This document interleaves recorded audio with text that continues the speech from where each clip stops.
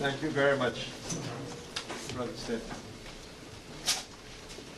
Hotep, my sisters and brothers, Hotep. Hotep. Brother Stedman left out one thing he didn't tell you. He could have put away some of the things that he did tell you, but he didn't tell you that we shared the same room when we went to visit the Nile. And that's where we became extremely friendly.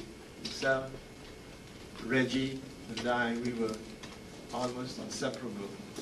And it was one of the wonderful experiences I've had going to the Nile, going back to source. And it has always remained in my mind. I've always said that we may read about Kemet, the motherland, but when you go there, it gets into your blood, your African blood, and it becomes a kind of guiding light, the spirit of Ma'at.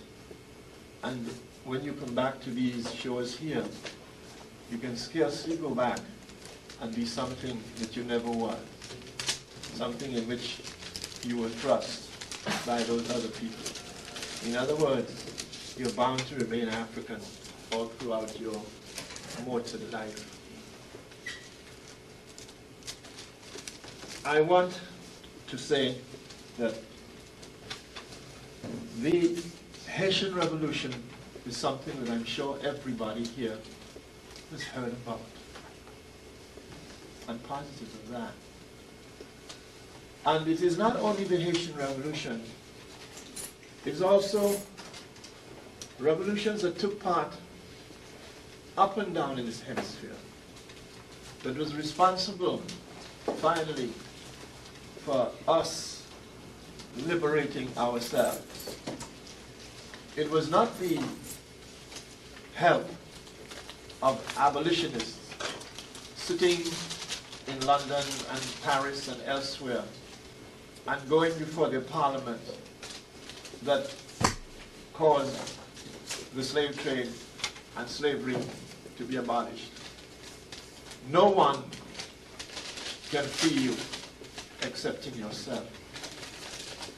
And it was more than that.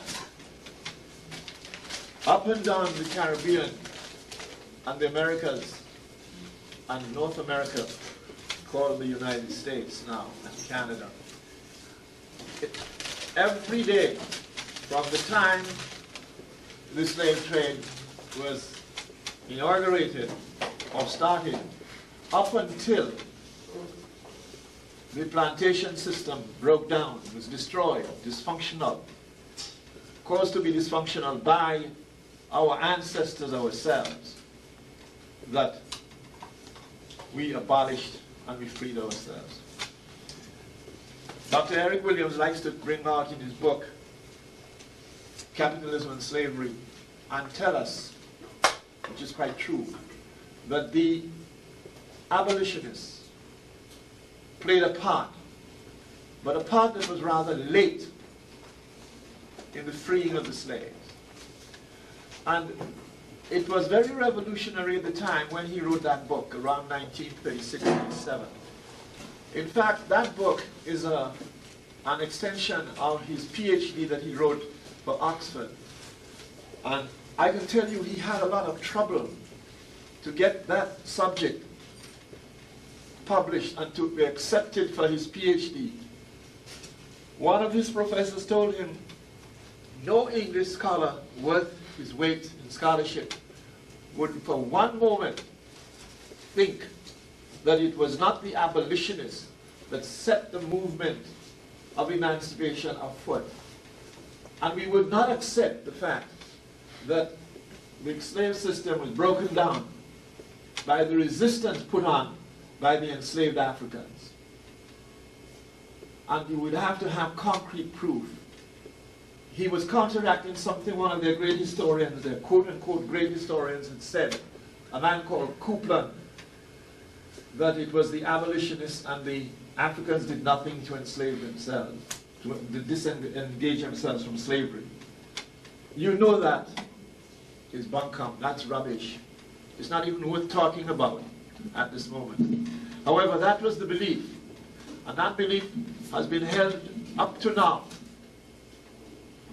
But from the time on the coast of Africa to almost, not to almost, right until quote-unquote emancipation, Africans were fighting the plantation system everywhere. In America, they like to tell you that they like to quote for you 3 of the slave rebellions, you know, Gabriel Prosser, Denmark Vesey, and Nat Turner. They love to do that. But what they don't do, they can equally well tell you, and your research can make you find that out too, that they were over at that period, from about 1831, right up until the eve of the Civil War, there were over 250 recorded slave rebellions. 200, you can go to the Library of Congress and find it anytime you want. But they talk about 3 in periods from about 1800 to 1820, 1822. That's they talk about that. But it was going on for a long time.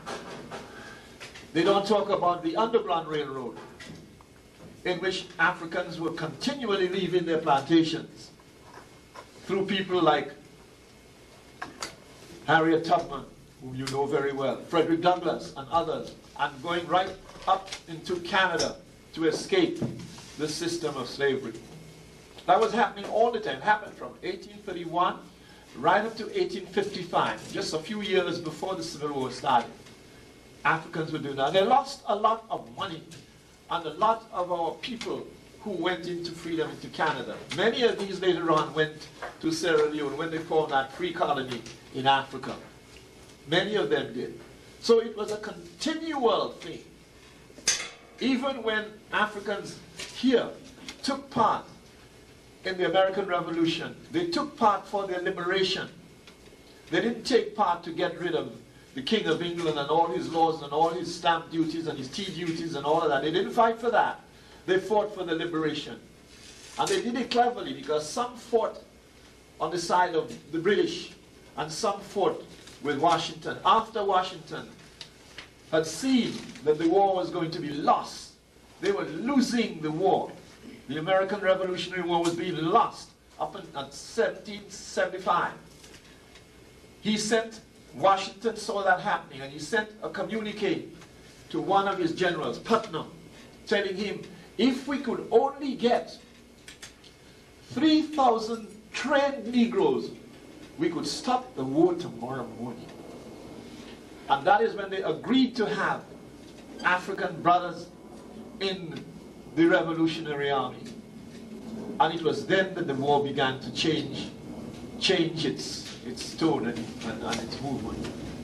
Because up until that time, when they asked for, that is why on the 4th of July, I feel a rather sick quality coming over me to see them with their firecrackers and all those things and talk about the spirit of 76. There was no spirit of 76. By the time 1776 came around, you know what they were doing? When they wanted, they were being beaten so badly by the British at that time.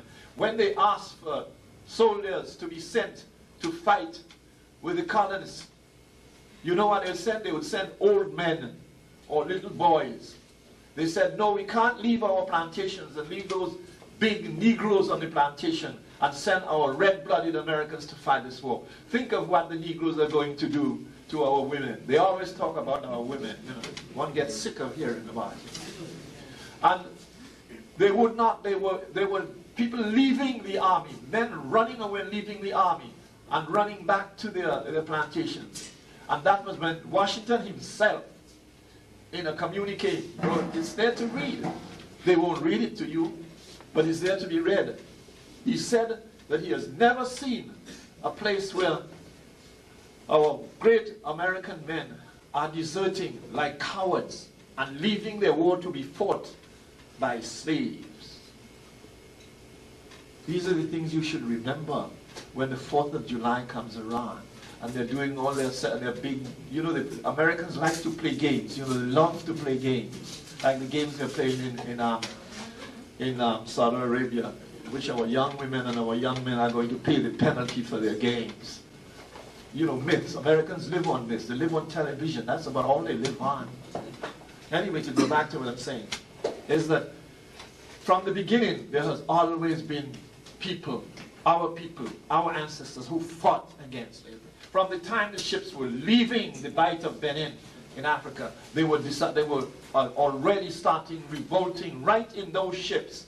They would revolt so much. One of the last things they would do, they would come on top of the decks for fresh air, and all they would jump in the water and commit suicide, take their lives, rather than come across here. Many, many of them did it. That's why you could always tell where the slave ships passed, because there was always a school of sharks following the ships, because they knew that their lunch and their breakfast and their dinner was safe. They knew what they were going to do. Because our people would refuse to come, even on board the ship.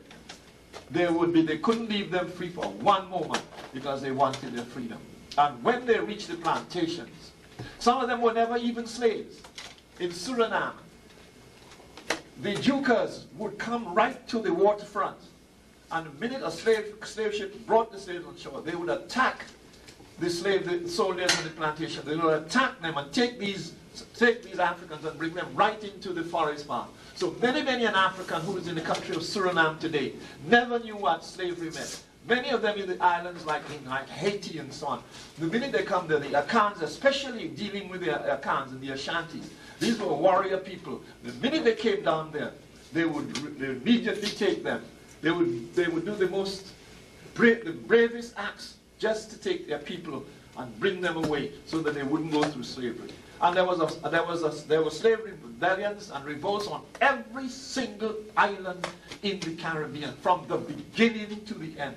In fact, before 1833, 1840, 1886, 1880, before those dates came along, the whole plantation system had broken down.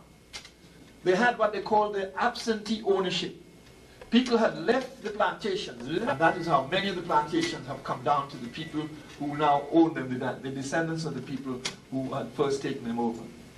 So let us not think that the Haitian Revolution was something isolated to Haiti. You must get in your mind that it happened everywhere. They had quilombos, the brother was talking, they had quilombos in Brazil. One of the most famous quilombos they had there was Palmares, with Zumbi. I don't know if any of you saw the film. Did. With Zumbi and the priestess, the Asherin. You remember her? And it was a fantastic film that showed you how Palmares grew and how it lived. One of the things you found out when you watch this thing, they're not only Palmares, they had palenques, they had mocambos, they had maroon societies, they had them all over the Caribbean, Brazil, Cuba, everywhere they had it. And these freed Africans didn't remain free and say they're going to hide and stay and remain free. No, they went back to plantations and took their slaves, enslaved Africans, and brought them there. And they didn't hide. They lived openly. They would come down to shop. And while they shop, on a Saturday was the day when they all went to market. When they go to market, mingling among the slaves would be some warriors. When there were women warriors too. Don't think there was only men. There were women, African women warriors there. They would mix with the people and spirit them back up with them, take them away with them. When they would bring the troops there, even though they had troops around the marketplace, they didn't worry. They would come there and one by one you would see the soldiers. If a soldier made a point of moving alone somewhere else, he was a dead man. Soldiers couldn't move around on their own at all. Even when they went 2 by 2, the African brothers went around 2 by 2 as well with them, so they could deal with them. Their lives were in jeopardy the whole time. These are things you must remember. They didn't sit on their comfortable behind and say they're going to free them. Not at all. It never happened that way. And this is one of the things that we need to know. We need to know that we ourselves freed ourselves. The passing of those laws was in the last minute. When they passed these laws, already the whole thing had broken down. And they started to say the price of sugar had gone down in the world market and all those lies. The price of sugar had not gone down at all. Because when they could not get Africans, and they could not get people from Africa, what they did, they got Indians, and they got Chinese. The Chinese didn't want to work. The Chinese wanted their laundry shops in Kingston and all those places. They didn't want to work in the bush. And so they got people from India. And the people they got from India, it lasted they call it indentureship. This thing lasted in the Caribbean until 1917 when they abolished it. So if the price of sugar was going up and down in the world market, and you abolished slavery, and you emancipated slaves way back in 1883, 1840, 1886, why did you keep this law with these people up until 1917? Don't you see it's one of their big colossal lies? These people are the most monumental liars in the world. And the Haitian Revolution is going to prove it to you. I'll show it to you just now. How there was nearly, the revolution perhaps would not have taken place. There was nearly no Haitian Revolution. And I'll tell you this why. The Haitian Revolution shows us, it shows us all aspects of our lives today. Everything that happened then has happened today. It did not begin, the way it began was a curious way. What happened was that after the French Revolution that's in 1789 to 1791, what happened? There was the government, the monarchical government had been abolished, and they had the government of the people. On the colonies, in the colonies like Haiti, and it wasn't called Haiti at the time, it was called Saint Domingue. But Haiti, Martinique, and Guadeloupe, it was still, the government was run there. The colonists, the people who had plantations, were still of the old school. They were lords, they were viscounts, they were marquis, all the aristocracy of France, and the big men of the Club Nassiac. They were the ones who had the plantations, the colonists. And all the money that was made in the island of Haiti at the time, of Saint Dominique, I'll call it Haiti so we don't get mixed up. On the island of Haiti, there's the money, the wealth, the tremendous wealth that was being made by the elite of France. What they call them in Haiti at the time, the gros blancs, the big blanc, any Haitian here? No? No Haitian brother or sister here? No? Brian, I see you nudging someone. Is she Haitian? Vous parlez patois? Oui? Oh, oui. That's what colonization does to you. It's just with all kinds of language. And what happened is the Gobelins were the ones who owned the big estates, and they were making the wealth. France was making from Haiti at the time, 1791. France, 38% of the wealth of France, that's nearly half, 38% of the wealth of France came from Haiti. They call Haiti the Queen of the Antilles, the Pearl of the Antilles, all kind of names. You know, white people call you all kind of names for money. You know, they're the greatest people on earth. You know that, don't you? And Haiti was producing all that wealth for France at the time. And the Gobelins were not going to give that up at all. And what happened is that the brothers and sisters that were there had already known what had happened in the French Revolution. Now, what happened, the colonists, the people that had made all this big money said, now, we want to be independent. That's the colonists in Haiti said, we want to be independent, not the Africans. The Africans were just watching this movement, what was happening. They said they wanted to be independent. The officials, the government members of the Haitian government, that was a French government anyway, said, no, we are not giving you independence unless you belong to the party in France, and the system that we now have in France, the system where the monarchy broke up. And these elites wouldn't do it, and they were giving a lot of trouble. So guess what? The French government, the General Assembly, as they call it, did in Haiti. Again, they said they would use the enslaved brothers and sisters. They said, what we're going to do is that we're going to pretend that we're going to pretend that we're going to kill the slaves, fight against the slaves and kill them. But what we're going to do, we're going to send them into the mountains, let them stay there, and at the same time realize our soldiers will take hold of the plantation. Because the colonists, the plantation owners, don't have an army, and there were only about 22,000 whites on the island, and there were 450 Africans there. So they said, we are going to show them that we will take them over and we'll send the slaves won't, the African brothers and sisters won't take part. They'll stay in the Boukman in the northern provinces. They'll stay up there. And what we will do is when the whole thing is over, we'll let them come back down onto the plantations so that by that time we will have taken the plantations from the colonists. What we will do, and we'll give the slaves an extra day to work, and we will make things easier for them. That is what they planned. And they said that the King of France is still in favor, and there was no King of France at the time because they had broken down. The King of France is in favor. He has signed a document to that effect that he will free the slaves and that he's going to make sure that the slaves live a happy life. Now, can't see that. You know who they got to try to sell that idea to the slaves? This is what happened before the revolution. They got Toussaint Louverture.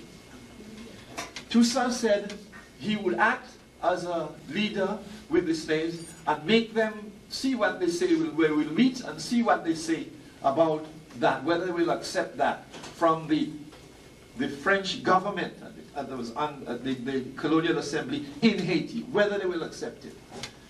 Boukman knew, you know, they got a news, they had published in a newspaper, a false, a fake, artificial newspaper in Paris, and sent it down with the kings, that the king had granted all those things. Big lies. And they said the only person who can let the slaves will listen to, the brothers will listen to, is Toussaint at the time. Because Toussaint, fortunately or unfortunately, we have it both ways, was a fairly well-educated person through his master, Baron de Libertat. He was an educated fellow. They educated him. He knew everything. He was a Catholic, a devout Catholic. As I will tell you later, you'll see what I'm talking about later on. And he was the one they would listen to. But the man who knew that that wasn't true, that it was a spurious thing, was Boukman Dada, the powerful priest. He knew that it wasn't true. So they met that night, the night of August the 14th, to discuss it. They got African brothers and sisters from each of the plantations, from over 100 plantations in the northern provinces where the sugarcane plantations were. And they all met that night. But Toussaint began to talk about this. But after a while, the news spread around that it was not true, it was spurious. And Toussaint immediately moved away and let Boukman take over, because he moved away from that and he stayed right on the side. He did not take part in it in any way. That is Toussaint, because he realized, not that some people say that Toussaint didn't do it, Toussaint was doing the best thing that he thought for his people. That's what they said he was doing. But you see, the thing is this, he was so indoctrinated by the French way of life and Roman Catholicism that he was not prepared. He was not prepared to do battle against the whites at that time. And in fact, when he decided he would take the leadership, take hold of this thing, was when his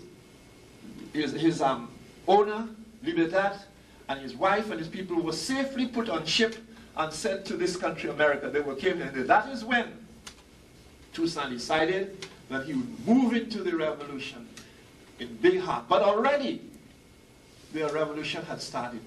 Already it had begun, because the man who began it, Boukman, had already organized the people, and they began to go from plantation to plantation. And especially when they reached the Noe plantation, the last place, the last plantation they reached, hell broke loose. The overseer and the owner of that plantation had been a devilish person. In point of fact, he was the one who had killed and quartered one of the famous leaders called Macandal. He was the one. And when it reached that thing, the slaves, the African brothers and sisters, they just went crazy and began to burn and kill and so on. And then that night, it was the night of the 22nd of August, 1791. The whole northern plains of Haiti, all you could see was big conflagration, fire everywhere you looked, you saw fire. They burned down, by the time that a couple of months had passed, they had burned down, there was 100,000 Africans involved in that. 100,000 Africans on the plantations in the north had got together with their machetes and their whatever, and that was it. They were really havoc there. They had destroyed 200 sugar plantations, 200, 600 coffee plantations, and 220 indigo and cotton and other plantations. And they had killed out almost the whole of the whites that were living there. And then the revolution had started in real. But at that time, the man who really was the leading light was Boukman, and another man who came up. Although he was there, Toussaint was, by that time had joined, it was Jean-Jacques Dessalines and Boukman that began to run this thing. They had other leaders. They had people like Clairvaux, Beaupart. They had Jeannot, Jean-François, Biasso. They had powerful leaders there. But one of the things, again, the lessons when we're revisiting is a lesson we have today.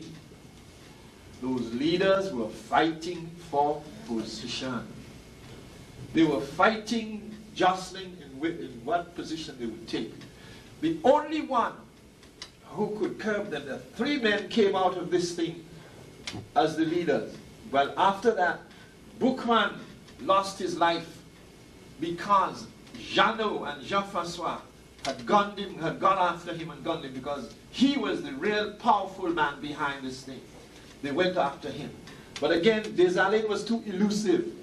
He was too clever a man. They called him a savage, they called him ignorant, but he was too clever a man to get caught.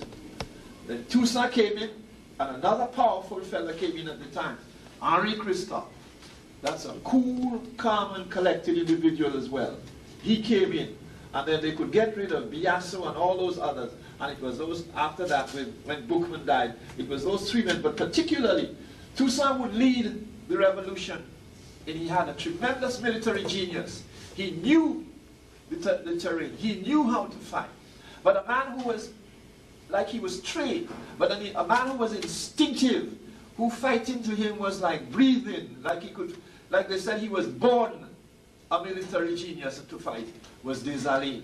Dessalines knew everything about it, and it was the fact that they had him. And many people don't talk about him to the extent that they talk about Christophe. The other man they had to the south, around Jacmel, was Christophe. Let me tell you the kind of man Christophe was. And you can see the kind of leadership, the kind of things that we have. In that kind of, it wasn't one leadership in the Haitian Revolution. It was a collective leadership that won that revolution. It was not one man. As I say, it was a collective leadership. That's the thing that we cannot understand even today. A collective leadership. It's not one brain alone is not good enough. In this hall, there's not only one brain. There are many brains here. All will come out with something, but then we have to distill that thing in a leadership that we know we're going to do this, you're going to do that, I'm going to do that. This is what happened in the Haitian Revolution. They could do that. And the thing is this, Toussaint's trouble, as I've said before, and lots of people are now saying, Toussaint was not African enough. Toussaint was a Frenchman with a black skin. Toussaint was a Catholic with a black skin. He was too French, and he was another thing. He believed in the equality of man. With one of the people he read, you know, he read Abbe Reynolds, the Bishop Reynolds' books dealing with the equality of man. How can you talk about the equality of man when there's slavery? How can you talk about equality? There's no such thing as the equality of man. It's the same thing here. All men were not born equal, while those stupors and those liars were saying that here. They had a lot of slaves here at the time when they say all men are born equal. Their constitution and their independence their independence, you know what? As Frederick Douglass said, what they should do with it. It's not even worth that kind of paper. Christophe was a third hand. He was a man of the world. He had traveled. He came from Grenada. And he was a man of the world. He had traveled about. But the thing is this, he could read white people. He wasn't fooled by them. He could read them, and he knew their weaknesses more than they knew anything about. He knew every little weak thing about the white, because he was working among them, and he had been around the place. He had traveled on ship with them and been living with them. So they can't fool you. You know, once you live with them, you see there ain't nothing to them. You know, really, it's a fact. I lived in England a long time, and you know, I was never fooled. And Christophe said, one of the things he said, to show you the kind of man he was a man who was stern, unafraid, cool, calm, collected. That's the kind of man he had. Dessalines was calm, but you could rise him in a second. He could chop your head off, and you don't even know. Your head will be talking over there, and your body will be there. You know, that's the kind of man he was.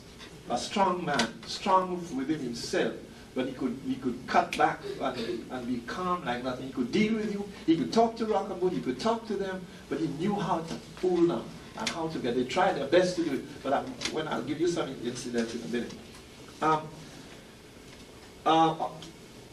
A man called Hugh Cathcart, the captain on a ship, complained to Toussaint that what he should do to Christophe, because one of his men from the ship's captain had been beaten. Christophe beat him personally. The ship's captain.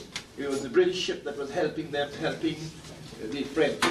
And Christophe's men at the time, because he protested, the captain of the ship protested that he was forced to transport Christophe's infantrymen down to Port-au-Prince. That's what the English captain of the ship of war said. Toussaint promised he would get Christophe to apologize. When he meets Christophe, General Christophe, he tells him that Christophe and Cathcart was there. He wanted to talk to him in front of Cathcart, Captain Cathcart of the ship. You know what Christophe said to Toussaint and to Cathcart? He said, but you know, Mr. Cathcart, Captain Cathcart, if the master of the ship had been a Frenchman, he was an English captain of the ship. If the master of the ship had been a Frenchman and had conducted himself in that manner, I should have shot him out of hand. You're lucky that you're English. That's the only thing that saved you. And he walked away from Toussaint, he said. He walked away from his general, his colleague, general. The same thing when Toussaint got a lot of his generals and his soldiers angry because he executed his nephew, who was General Moïse, for the way Moïse is supposed to have treated white prisoners. He executed him. That alone showed you where Toussaint was coming from. Toussaint believed in fair play, in treating prisoners. Dessalines told him straight out. Dessalines said, he said it in Creole, Brother Toussaint, I am not here to play the white man's games. I don't want to count prisoners of war. I don't keep prisoners of war. I chop their heads off. That's what he said to Toussaint. And that's why they call Dessalines a monster. They call him a beast. They call him a savage. But I'll go on more with that with you, but to show you what it means.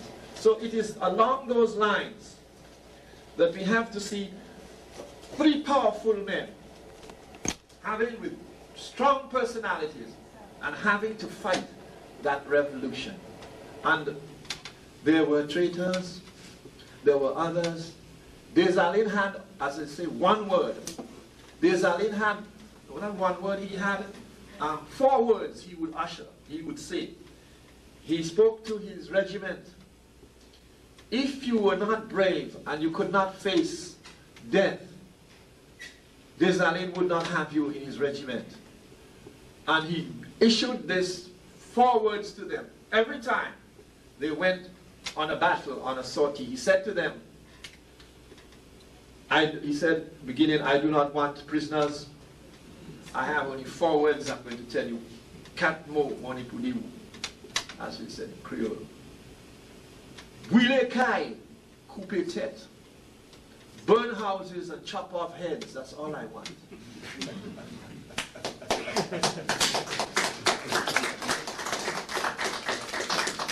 And it is that kind of attitude that won the Haitian Revolution. Had not Toussaint had to go, but in a sense it was good. In a sense it was a good thing. Because Toussaint had served his purpose. He was a great, great general. He was a man who had a level head and everything. But then, unfortunately, he was too Frenchified. And this is the thing that caused him, this is the thing that caused them to take him and arrest him and take him to France on a ship called the Creole. And he never saw Haiti again. He died in a jail in the mountains of France called Jouet. He died there. When he was going, he was asked, Toussaint was commander-in-chief of Haiti at the time. He was commander-in-chief of the island. And the French generals sent to ask him, they would like him to come and have an audience with him. They would like to talk to him. And will he come down to their headquarters? Can you imagine that? You're fighting against these men. You done cut their behind. And they are asking you. The white people are so devious and they lie so much. They've never kept a treaty that they signed with any black nation on earth. They may have done it in the moon, I don't know, but they haven't done it down here. And they are calling you and asking you to come. And you go with your little privates on a horseback, and you go into them. As he gets into the ante-room, the front room, he stood there waiting for them to, well, he's a general. They're waiting for them to tell him, oh, General Toussaint, would you sit down, and so on. They kept him standing there for half an hour. He said, well, he can't see the general, the people who sent to call him. A priest was one of them that got him by false means to come down, a priest, a Catholic priest. So he's standing there. All of a sudden, soldiers rushed from nowhere and clapped him in chains. Put iron chains around his feet and dragged him out and put him on the ship called the Creole. Dessalines said he had warned him. Christophe said, had already told him, if they asked me to come, and in point of fact, I wouldn't go. But if I was disposed to go, I would go with 3,000 of my crack men with me on horseback. And I'd make them ring the headquarters, form a circle around it. And I give them, when I'm going, I say it's 9 o'clock. If at 9:30 I don't come out of there, smash the place up, kill everybody you see. That's what he said.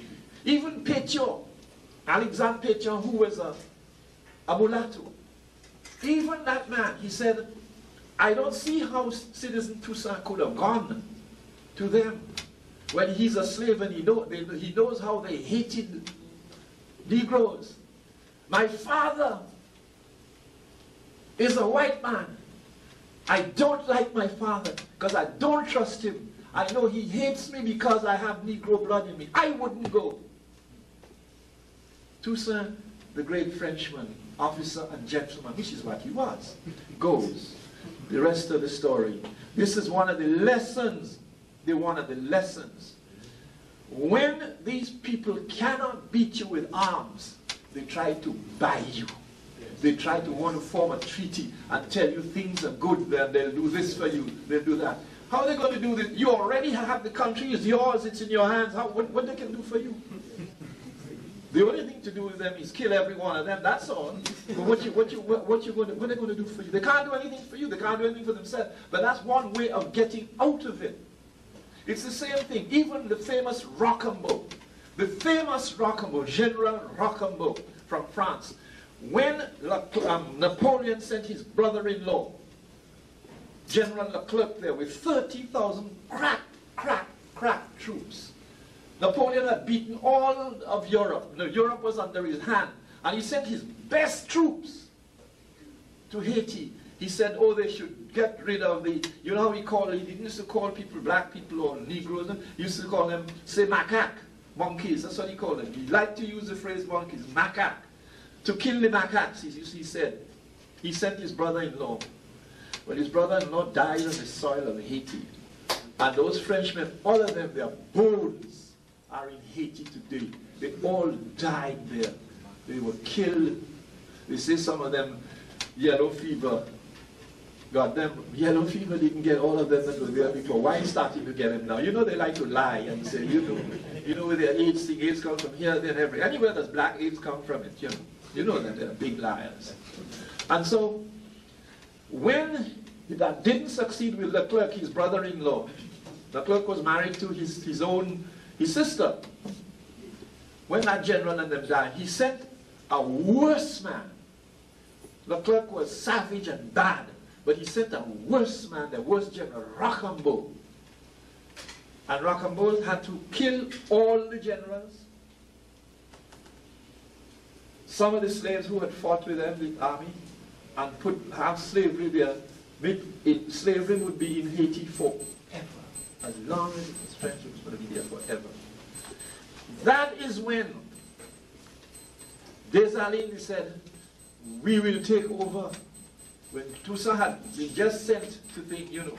And when Rochambeau came, he issued this statement. He said, I am going to kill Dessalines with my own hands. Personally, I'm going to put him to death, bit by bit by bit. He sent out a communique so that Dessalines could get it. I'm going to take his one ear out first, then the other one eye, the next eye, one nostril, and so he was going to do Dessalines. This is what he said. You know, this is a great big Frenchman, you know, God, believer in God and all that kind of thing. This is what he said he was going to do. Dessalines told him, replied to him, you will never do that.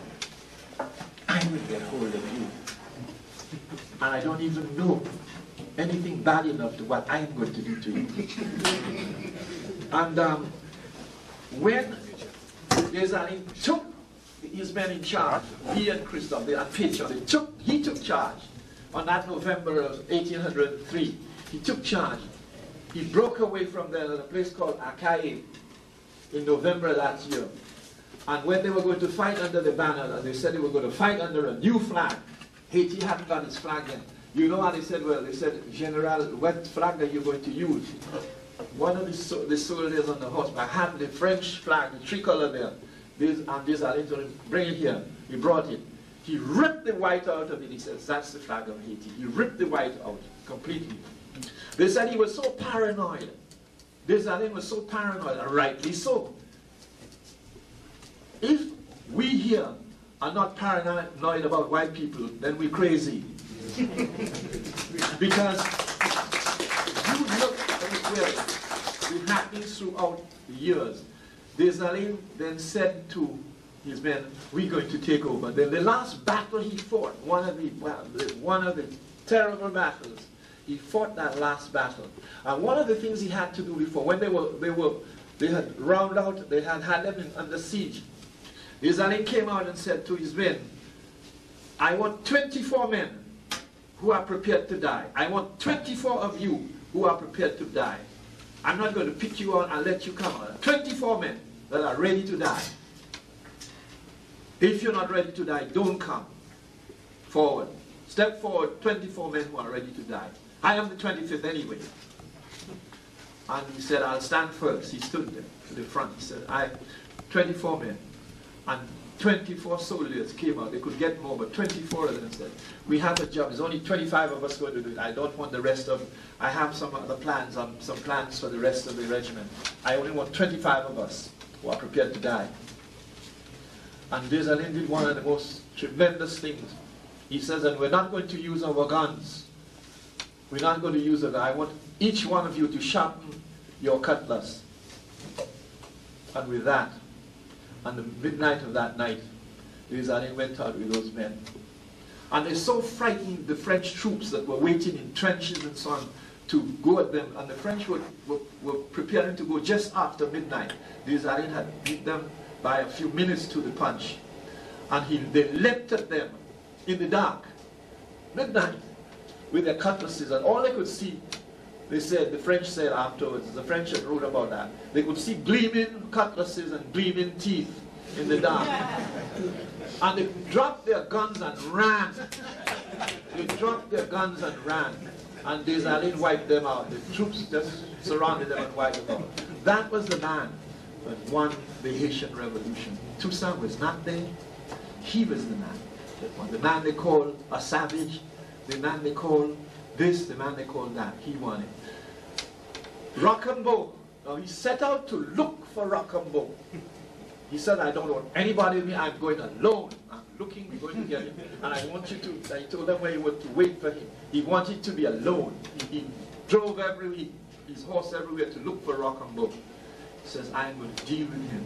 By that time, Rochambeau knew when the troops had retreated and ran. You know what he did? He made them get him on a British ship of war that was in the water. Get him quickly. I don't want to stay here at all. I want to go. They put him on the ship and had him away to France. He wouldn't stay there because he knew. Dessalines said he knew what I was going to do to him. He knew. And when Rochambeau wrote in his papers later on, although he said about Toussaint, about Dessalines, they called him all kinds of names. This is what he said about Dessalines in his papers, the Rochambeau papers. He called him all sorts, but one of the things he said, and he had to agree, he said it up somewhere around there. I have 11 now. He's talking about Rochambeau as a,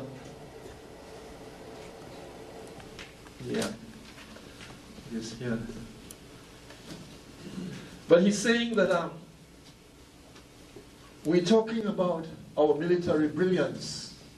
We're talking about how we're great military men. He says, but we are only children compared to Dessalines. Dessalines can teach us everything about fighting. We come nowhere near him. And one other thing about him is that he's a very, very, very clever man. He will fool you. And a man who hated his guts has said that about him. It's in the papers, in the Rochambeau papers, you can see it. He says, his generalship, none, we are fourth-raters compared to him. He said, even Toussaint could learn from him. He had one thing. Toussaint was strong, was brave, was indomitable. But Dessalines was like iron and steel and boulders of rock put together. That he had that final edge of spirit that many of the others were lacking. And Toussaint was no mean guy he was cool and so on, but he was no mean guy. You couldn't bend him at all. So the same thing with Christophe, these three men. But when they tell you that about Dessalines, so I say that it is the fact that they had, that Dessalines was there, that the revolution came. 13 years, and the man was there. You know one of the reasons they got rid of him? Now the thing about it is Dessalines, when he became Emperor Jean-Jacques I, you know what he wanted to do? He decided he would give all the plantations to these ex-slaves, these people who had been slaves on it, and the peasants who had worked it. He was going to share. He began by sharing the estates, the plantations to everybody. But again, you see, that's one of the good things about it. He had a constitution. He drew up a constitution that was like you could even call it a socialist constitution, where he placed a lot of things in the hands of the people. That's what he did. Before Toussaint left, he had a constitution. And guess who composed the constitution? The whites. Mulattoes, who did not particularly care, some of them, and the whites. They were the ones, white officials and the people, some of the whites who had fought. They were the ones that helped Toussaint draw up a constitution. And the land was to go back to the people who owned it. But the only thing is that Toussaint said that no black man would work as a slave for them. You'd have to work for wages. Now I ask you, does that make sense to you? You fighting those people. You win, you drawing up a constitution, and you are expecting them to take back the same people that they had as slave. Come on. You know, that's where Toussaint's mind was so confused. That is a kind of Negro mind that we've had for a long, long time. A lot of us, not only now we have a Negro mind, you know. From even there, Toussaint had that kind of mind. Toussaint could not identify as an African. He could not. It was Dessalines who could identify, and Boukman. Because look how Boukman began. Steady read you the prayer that he came out with. He came out with that prayer because he said, you know that the white man's God has committed crimes against us.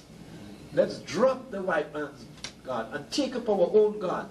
He was talking to Dambala, he was talking to Leg, but these are the people he was talking to, trying to get the spirituality and the evocation in the Africans there to fight. When British troops are fighting in America, they're not praying to God, and they're praying to the Pope and to God. The Pope gives them blessings. You know, when they went to Abyssinia and so on, there's not a Pope that was giving blessings to all those Italian troops, you remember? Those of you who are, well, if you're old enough, but the younger ones should know that by history, that the Pope that blessed the troops that went, Pope Pius XII, he was the Pope that blessed all the troops going. And you know what they did to Abyssinia? They put out this, the thing that chemical, biological warfare against our people.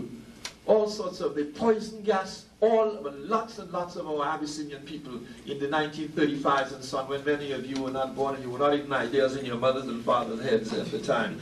So when that happened, that's what they do. They pray to their gods, don't they?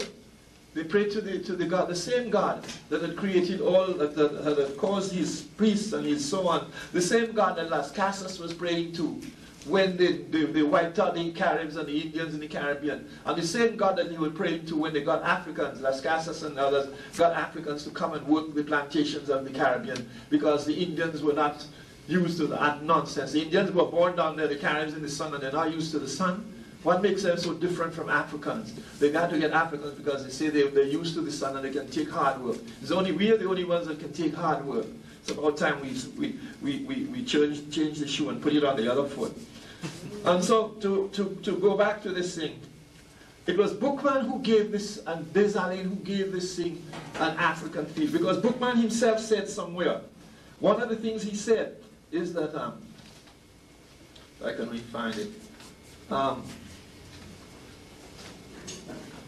He said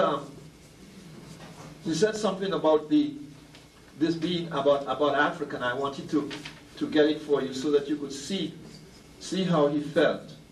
Yes, he says, Boukman rushed to Dessalines when they were fighting at one time, and he said they were giving to their troops a kind of pep talk, and Dessalines said, I, Dessalines, will disembowel every planter in Saint-Dominique and drape their entrails on the chichat trees that we have in Africa. I will gouge out their eyes and feed them to the fishes.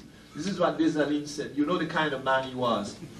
Boukman said this at the same time. Boukman said, we cannot return to our native Guinea. See, you're thinking of Africa all the time. We cannot return to our native Guinea.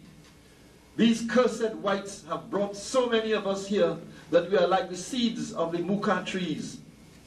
1,000 ships could not take us, all of us, back to Senegal, to Ghana, that's the old Ghana he's talking about, to Zambezi, to Somali, to Katanga, to the hundreds of rivers and forests of our native land. And so we make this Haiti, our Saint-Dominique, our Guinea. This land smells like Guinea, it looks like Guinea. We shall burn the cane fields, smash the maceros, destroy the boiling sheds, and we shall kill all the whites. We shall, les grands blancs, les petits blancs, even the mustis and the mustafinos, we shall drive them into the sea. We shall run them into the hills and slaughter them. This land belongs to us. We shall kill les blancs, kill them, Who goes with me? Who goes with me? When he was exhorting them in the early stages. This was the kind of spirit. It was an African spirit. The spirit that we need to have today. If we have a Negro spirit, we'll be treated like Negroes. And you know how they treated Negroes from the time Negroes came in their hands. And once you believe and you come back, you get your African spirit or your African mind, you cannot go back anywhere. The only place you have to go back to, whether you live here in New Jersey or in London, you have to go back to Africa in your mind, whether you go there physically. There's no other place to go to. You can look at the map until you're blue in the face. You will not see Negro land. There's no place you see a map called Negro land. You won't. You'll see Africa. You'll see other places, but you're not going to see Negro land. So anybody who is a Negro is citizenless. You don't have any land. And you see, the only land you have is what the man has given you. And the man has given you and given us that kind of land because he knows we are not people. We never were in his point of fact. We were once property. You remember during slavery? We were property. Like beasts and cows and a desk and a book, we were property. Not even as good as a book. So I'm saying, we cannot go back to anything else but to ourselves. Once you find your African self, which is what Dessalines had done, which is what Boukman had done, and which is what all the soldiers who fought. Unfortunately, Toussaint did not have that. He had everything else. Like a lot of Negro achievers we have here at colleges and universities. They're brilliant PhDs and DDTs, as Dr. Jeffries likes to say, and LMOs and OBEs and everything. But they're not African. They're not. They can't help our children. They can't help our students. They're only helping the system. Toussaint would have helped the system the same way. He wanted them to live on the land in peace with the... How can that happen? White people don't want peace. They want money and they want power. And as Frederick Douglass said, power conceals nothing without a struggle. It never did and it never will. So this is the kind of thing our young people need to know, this true thing. The mere fact now that they're fighting hard against a curriculum. I don't want to include it in any a curriculum to be included with theirs. I want our own curriculum for our own people in our own book, not in there. Their book is too full of lies. How can we have that? How are they going to present the Haitian Revolution? Already, they have presented a false picture of the Haitian Revolution. They want to hide the African quality in that revolution. It wasn't the Haitian Revolution of one Caribbean island. It was Africans. Like Africans in Dominica, like Africans in Jamaica, like Africans in the South, in Georgia and Tennessee and everywhere, fighting for liberation. It was no such thing as the people of Haiti wanting it for the people everywhere. In point of fact, Toussaint had one good thing in mind. Toussaint had said that he wanted not only Haiti to be free, he wanted the whole of the Caribbean to be free. But not the kind of freedom he was talking to, because we cannot live together with those people.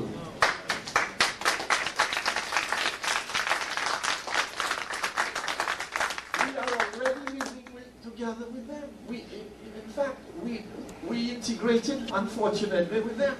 We go all about the same thing, although the North is no different than the South. Once you're south of Canada, as Malcolm said, you're in the South anyway. But the thing is this, we live, how much closer we want to get with them? In their bedroom? I know some people want to, but you know, how much closer you want to get to them. And in any case, if you listen to what they're saying today, I heard Commissioner Sobel. I was at the conference, I gave a presentation in Atlanta a couple of weeks ago. And Sobel was there about the curriculum. A 29-page presentation I gave. Sobel was there. He heard Dr. Jeffries, he heard Dr. Issa Hilliard, he heard all of them. And I heard him. I stood there, Dr. Jeffries jumped down his throat, and at the end of it caused a big ruckus, and I was glad of that ruckus myself. But he said he's not against having African Americans included in the curriculum. Hispanics, Asians, native Indians. But the curriculum must be Eurocentric, because the mainstream of life is a Eurocentric one. So it means that we still be tributaries, tiny little tributaries in this mainstream. Well, he can keep his mainstream and he can know what he can do with it. Because that's what we don't want to be their mainstream. Their mainstream is a mainstream of lies, pollution, poison. That's what it is. And how are they going to get our curriculum, what we want, in a book that they have already told so many lies about Africa? They have denied Africa everything. How are they going to put that in the book now? From saying Africans are no good, Africans are this, they come from trees, they that. How are you going to put those things in a book? You're going to look like a big jackass. And they're not going to look like that for us. So we have to do our own business ourselves. We have to teach our children. I don't care if it's one child, whether there was one person around here, teach the person. Teach. That's what we have to do. So that by the time our children get into schools, they are not going to be asking the teacher, well, where is, if the teacher says, well, you know, it was Edison who invented the light. Say, well, no, teacher, you're missing something. I'll tell you. Well, what about Latimer? You know, and then put her on the carpet. Then she has to answer that. If you have a new curriculum, you've got to put Latimer. You've got to put all our people in it. What you going to do about it? You've lied so damn much, and you're going to put them in it? What you going to do? So I'm saying, forget their curriculum. The way we're going on now, we're making sure that there's an African curriculum going to be presented. But it's not what they think it is. Whether they use it or not, it's going to be published, and it's going to go to all the people we know where it should go to. And there's going to come a time, by the time this century turns, you know what? Young people are not going to the next century with this Negro business in their mind. Don't you believe it?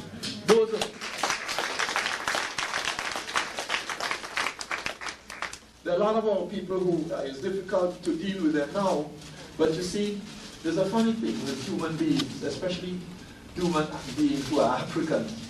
When they see how the land is moving, where it's moving, finally, those that have not been moved will move. Don't worry, they will move. They will move. When they see where the grandchildren, the great-grandchildren, and everybody is moving to, all people are moving along those lines, they're not going to stay on the side, because you know what? White people will not want them. White people don't want them anymore. White people only want you to labor for them. That's why we came here in the first place, my brothers and sisters. Why we came here? To labor. You think we came here to have all those big things, to have the riches of whoever that, you know, the Kennedys? We didn't come here for that. We didn't even come as people. We came as donkeys and cats and dogs, because we were property. So let's be quite clear about it. And it was only an afterthought that they began to give us citizenship. It was an afterthought. They tried all sorts of places to send us to. Haiti, Liberia, everywhere they were thinking to send us, excepting to stay here. You know, after you done fight, you done pick cotton with your beautiful little fingers all the time, they wanted to send us somewhere. And all those people start coming from Europe, those poor people, those poor Irish, those dirty Czechoslovaks, all those people that Bush is making a big fuss now. They came here, they couldn't read. You could write their name as large as the wall, they wouldn't read it. Thatch himself said his father couldn't read and write. And these are the people in power today, the Italians and all of them. And they didn't, you know, they hurry come up. Only recently they become, as far as Africans are concerned. Africans are here from the beginning. Even before them, Africans were here. So what you're talking about, you're looking at, if you want to go to Africa, you go to Africa. You don't want, you stay here, because your blood is here, your sweat is here, all of that is here. You work this place. And so I don't feel that we should think that at the beck and call, if we're good enough, we're good boys, they'll give us that. Do like this, I mean, take the place from them. Take it.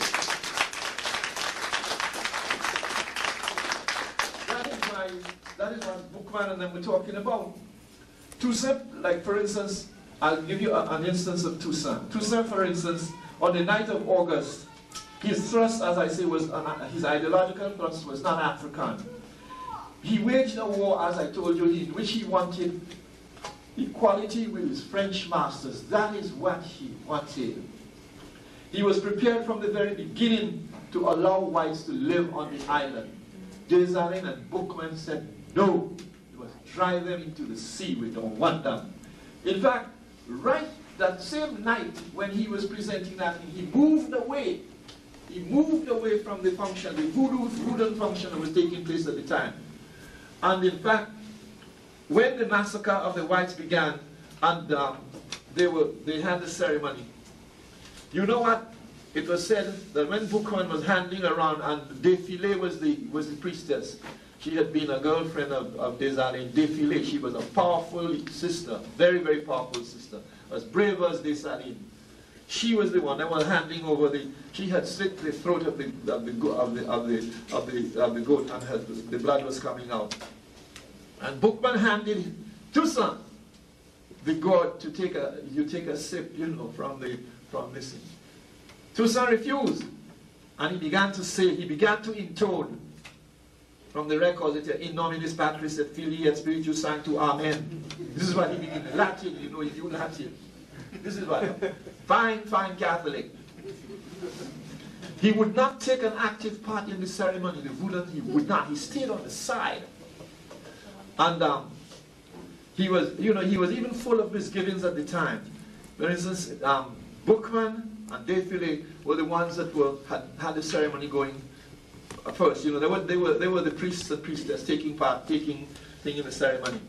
That he hoped, he said he felt at the time, he hoped that the warriors that were there would not follow Boukman's path.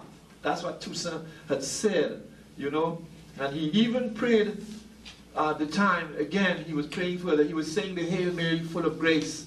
He was saying that when the ceremony was on, to Ogon and Dambel and Legba.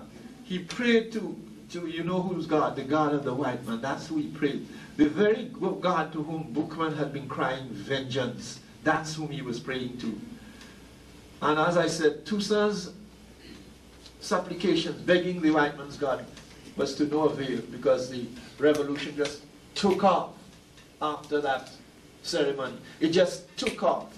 And our ancestors really went to town with what they had to do. And it's the fact that they could do that, because had they drawn back and waited like Toussaint wanted, then the French troops would have roped them in. But by the time they got news of what was happening in the Bois Cayman, in the northern provinces of Haiti, thousands had died already. And the soldiers themselves, when they came, they didn't know where to look for the slaves, the Africans who had taken part. What happened? Our ancestors, although they didn't go to no city college or no New Jersey college or anywhere, but they were very bright people and clever. They moved off, they stayed in town, they gave stories they had agents who played like they were Uncle Toms, to give stories, false stories to the soldiers. And they told them they were everywhere, but so they were spread everywhere looking for people. When night came on, you know where our brothers and sisters were? In the forest, when they told them where to come, they were in trees. They literally went in trees. And when those troops came, they're looking in the dark for trees. They just jumped down on them and whoa! And they massacred them. They had to run. Every time they could face guns, but one of the things they hated most was the cutlass. To see a powerful black man like Dessalines with a cutlass. That's terrifying enough, for them. And especially Boukman was a big, muscular, he came from the Arada tribe, big, powerful, muscular man.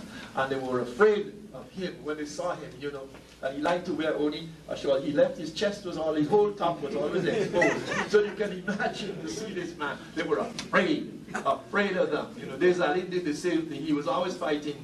He said he's not used to guns, he's used to cutlasses. And he'd have a gun, to revolvers he kept to shoot any traitor. Anybody who was a traitor. Whether it was men or not, he would shoot them. And I think that's the lesson. I wish we could learn it today. Because there are many people amongst us who deserve to be well. Boom, boom, boom, bang, bang. And so the thing when the revolution went on, it took, but again you see, Toussaint began to change. When he saw what the French troops were doing, he began to change.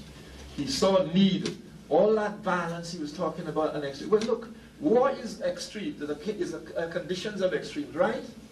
Well, you need extreme remedies for an extreme disease, So Boukman and Dessalines only did what was not natural at the time. You couldn't have, it's not a game. Toussaint thought, like the French people, it was a game. When you took prisoners of war, you did this, come on. War is not about that kind of thing. And I know some people are going to learn that if they keep going on where they are now. They're going to learn it's no game by the time they finish. And unfortunately, there's a lot of our people that's going to learn that too, unfortunately.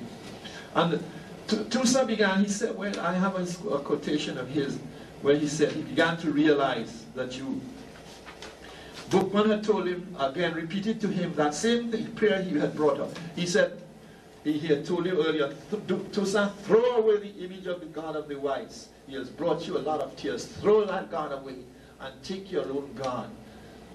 Toussaint would not hear. He would not hear it. And, but eventually, when he saw what was taking place, he realized what was taking place. He began to, he admitted it, he said it. If I can only find it for you. He said he made a statement, which is one of the good statements that he made, and he realized where he was going to fight.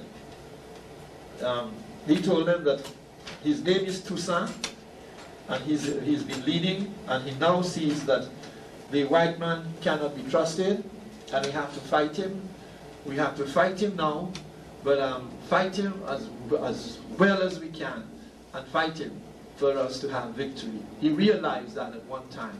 But then again, Dessalines and them began to go even further, you know, because what was happening is one of the things that Leclerc did, what they would do to stop people from, our African warriors from doing anything, they would pick out, they'd go to any of the towns and pick out a woman, an African woman, who was pregnant, and they would, all the Africans that they had trapped, they would keep them in a ring, especially around the Place des Armes and these other places in Le Cap. They would have them there. They would put pickets on them, their arms exposed, their legs with their legs open, and they would have them on the floor, lying on their backs.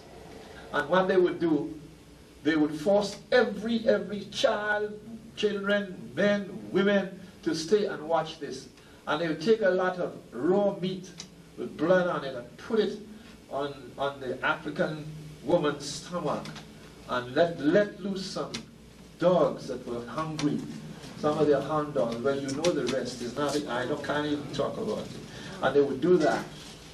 So Dessalines, when he found that out, he said, this is it's only devils that can do that. But there's always somebody stronger than the white devil, the black one. There were some terrible atrocities done at the time. But when they write the history book of the war, that is what they bring out about what Dessalines did. They don't tell you what Leclerc and Rochambeau did. I have a piece that I did, a dramatic thing on that piece there, where they were, where they had blacks, Africans sitting around and watching. It was so bad that this priestess, Défilé, was there. They had them all before it started. Défilé watched and so it was so bad that the sister couldn't take it. She let out, everybody was silent in that square there. She let out a terrible scream. And she couldn't take it, and they said the man who rushed to her side and put his arm around her to console her was Dessalines, the same monster. That man could be calm and put his arm around the sister to try to quiet him down, because she knew if she screamed again, they would. The hangman was there. He was only going around picking people and forcing the others to watch, and they was just only chopping their heads off, doing that. And that's what they were sat there around there watching. And I have it somewhere there, but it's a gruesome sight what they were doing. Dessalines was there, and it gives you a pretty good picture of what Dessalines was like even when he was there. The amount of beatings he had taken innumerable beatings from his masters and from people who had him, the different masters that had him. There's a scene that he took part in, or not he, that he and all the leaders and so on were there at that time, when they had not yet began the revolution, and that way it was being planned. And if I can only see, it would give you a pretty good idea of how brutish the whole thing was. Dessalines endured countless beatings. Yeah, I see some of it here. He adopted countless beatings. And when they tried to convert him to the Christian faith, for instance, by dragging him and several other Africans to a Jesuit church, he refused to budge, although he was in chains. That's before the revolution started, you know. He covered his groin with his hands where a whipstock hit him with a stunning blow. He heaved the contents of his wretched stomach and doubled over in pain. The brutish driver clubbed him unmercifully again and again and again. Dessalines fell on his knees, his lips a spongy pulp of red, one eye swollen shut, and the other blinded by a rivulet of blood. These beatings were inflicted on Dessalines with regularity, but he refused to do whatever they asked him to do. The fact that he remained alive alone. You can imagine the beatings they're giving. Look at the beatings they're giving Larry Davis now. They're doing it in this day. The beatings they're giving our people everywhere and killing them. So you can imagine the kind of beatings they must have been giving to them. This is one of them here. And that is why Dessalines said, that is why on the night of when the revolution started, he said, I, Dessalines, will disembowel every planter in Saint Dominique. I read it for you a while ago. And the first to spring, it was this kind of, oh yes, at the Place Dame, they had a big execution. There were a big execution going on where they were going to execute some African brothers and sisters. And the Place Dame there was this square where they used to do that all the time. And one of the persons that was there, I said, was Dessalines. She was a Creole from the wider people, the Widers in Africa, and she was a tremendous beauty. She was the daughter of a wider woman, an African woman, and a white man who raped the mother. And Dessalines was a mixture out of that. But she was a tremendous. They say that she was a tremendous beauty. She had an African beauty. They called her, the one that I told you was the priestess. And a plantation owner took her as a mistress, as 13 years old, took her as his mistress and imprisoned her as his mistress. And Dessalines herself, when she got older, she stayed with him some years. When she got older, she escaped. She went and she had an African brother as a lover.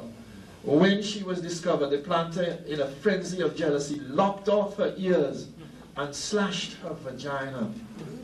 She managed to survive and get better, and once more got out of his clutches. She became fearless and lived the spiritual life of a priestess with the people. She could foretell events. Everyone knew her and felt somewhat frightened when her prophecies would come true. No one other than Jean-Jacques Dessalines was ever seen with her. And across the Place Dame where they were doing this thing, that Dessalines rushed to her side. He put his arms around Dessalines to comfort her. Anger bristled in his muscular, powerful body.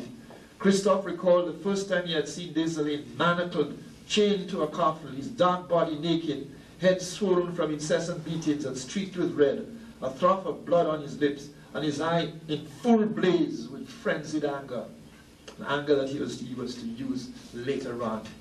At the Place Dame, the day that they were executing these Africans, it was strange to see Dessalines comforting someone.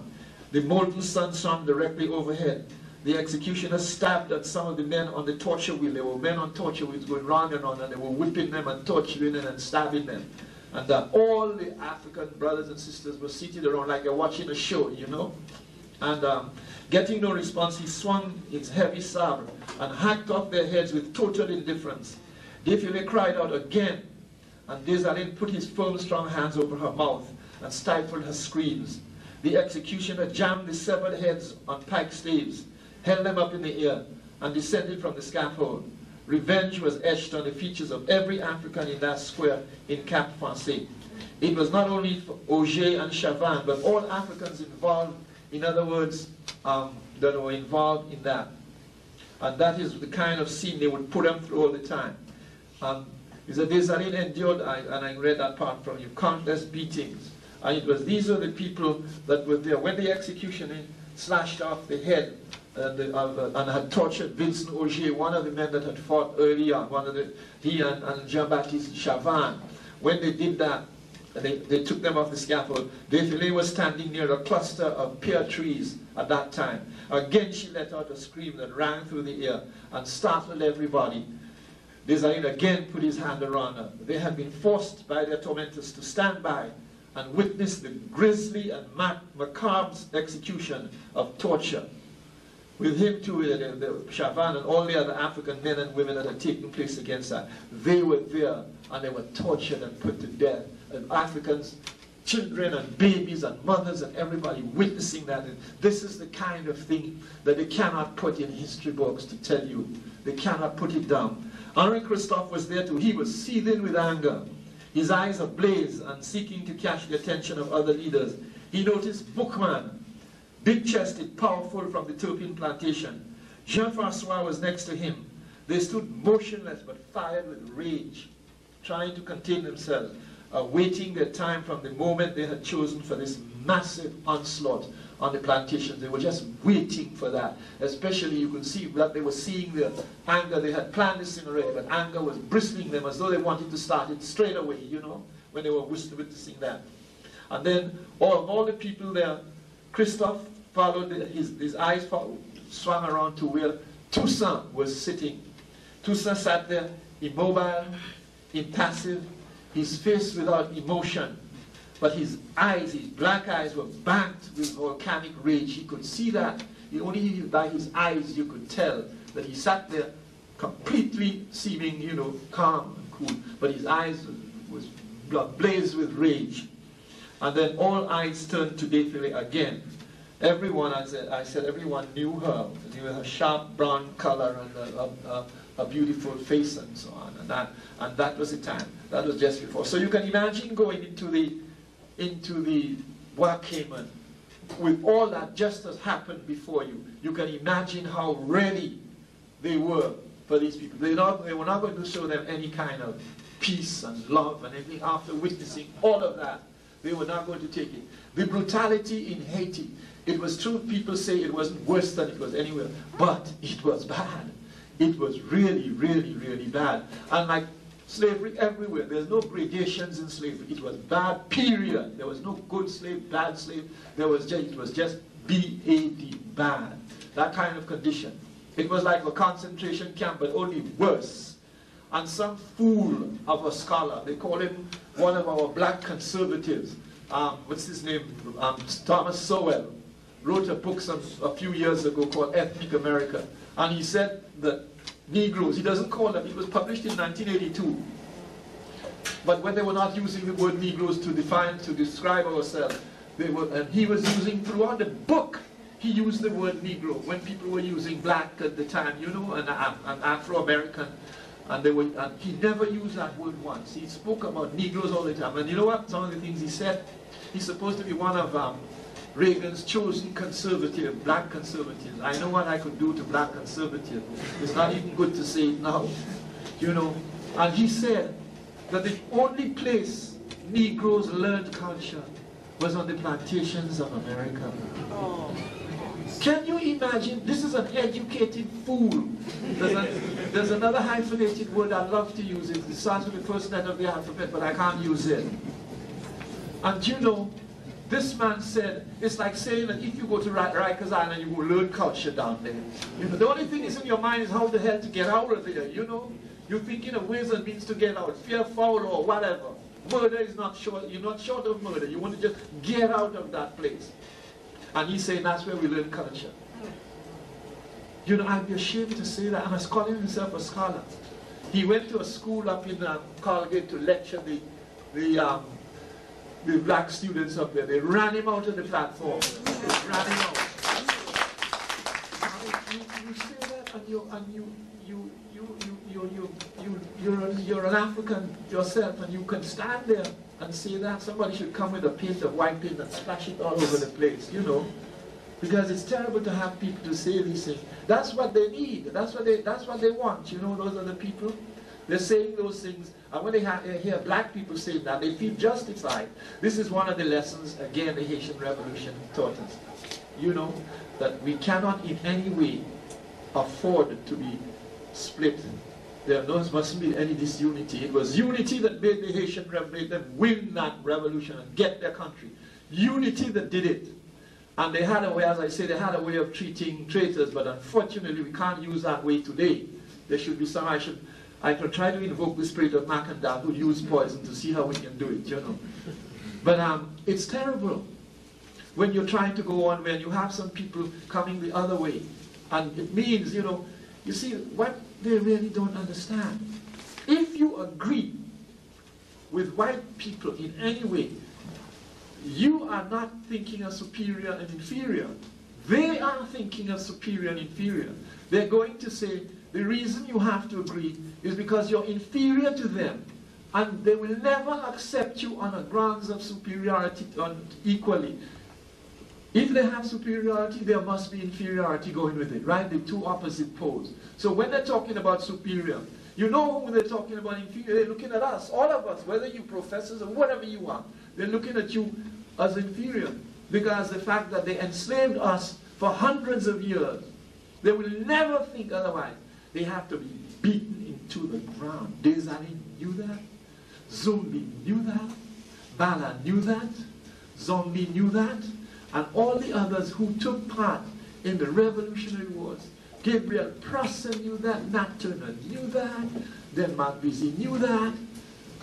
And a lot of people, some people today know that, but a lot of our people today don't know that. We'll never get anywhere. Never, never. To know very well the things that have been done.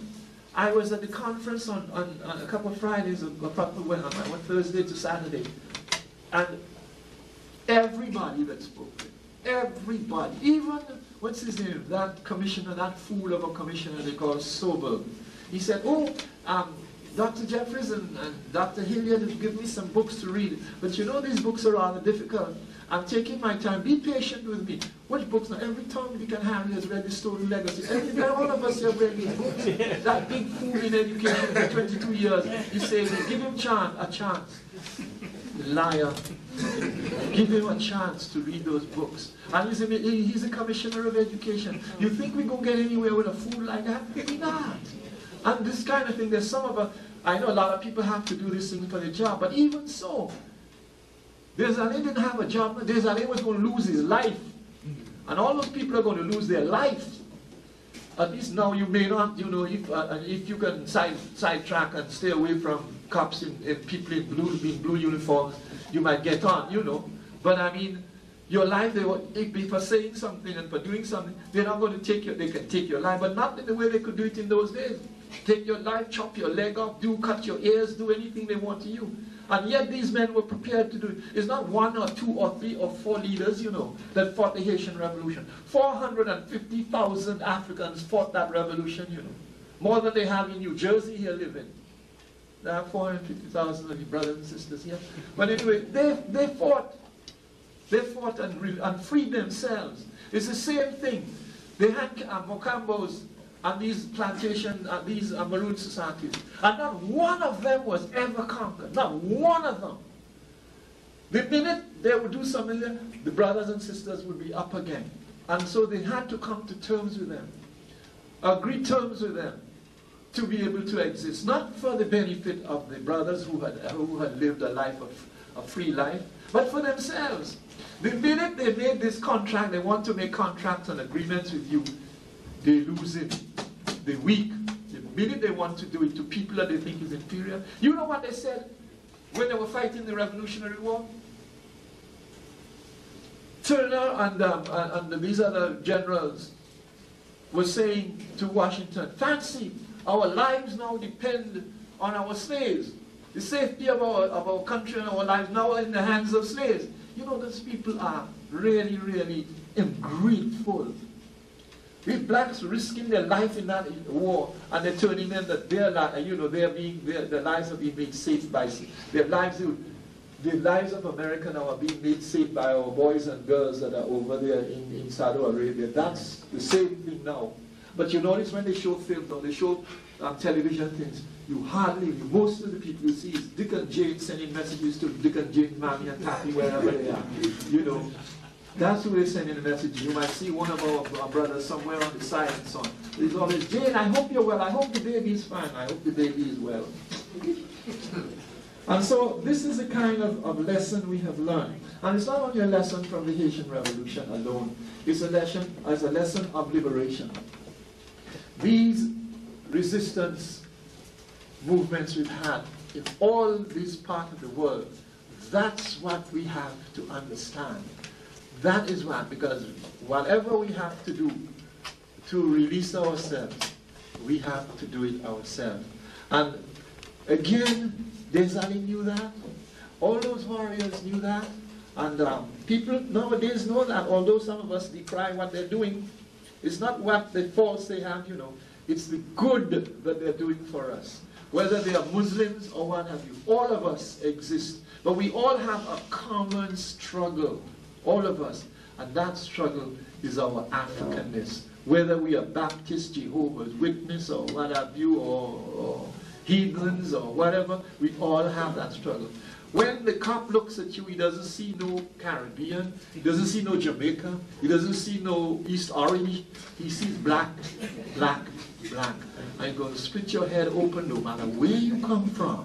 Once you have the badge of identification, and we all have the badge of identification, you may think inside there's another badge, but the policeman can't see the badge. He can't see the white badge. He's going to see the black face. That's what he's going to see.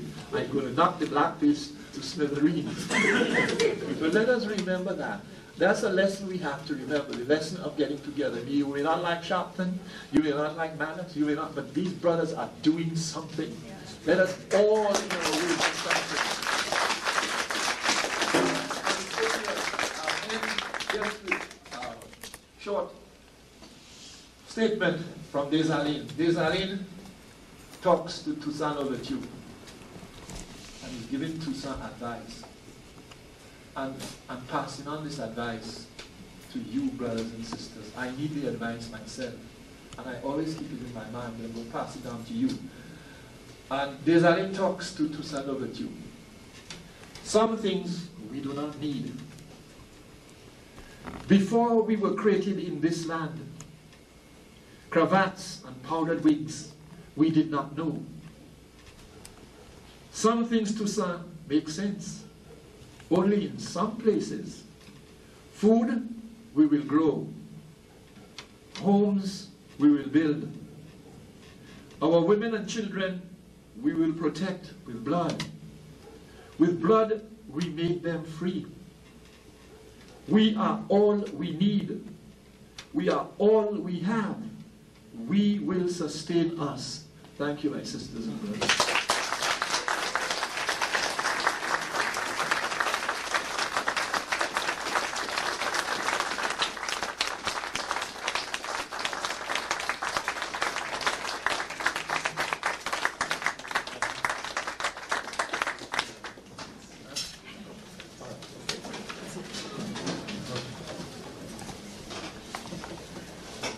Would you like to get into his class? Oh, yes. Thank you, First. Well, if you blinked, you missed a lot, didn't you? History is repeating itself, unfortunately. The second time when it does repeat itself, it is going to be more serious for those whom it affects. In other words, we do seem to learn from the lessons of our brothers and sisters that went before us. And yet that is so African. If we believe in the ancestors who have been through it themselves and are supposed to be there to guide us, if we believe in Mahat, the feather of truth, that we live that kind of life, we should be really believing in what has happened, because nobody is exempt from that. Nobody. And it's always there. That's why the ancestors sort of tell you and guide you not to fall in those paths. They have a saying that you must take a backward look into the future.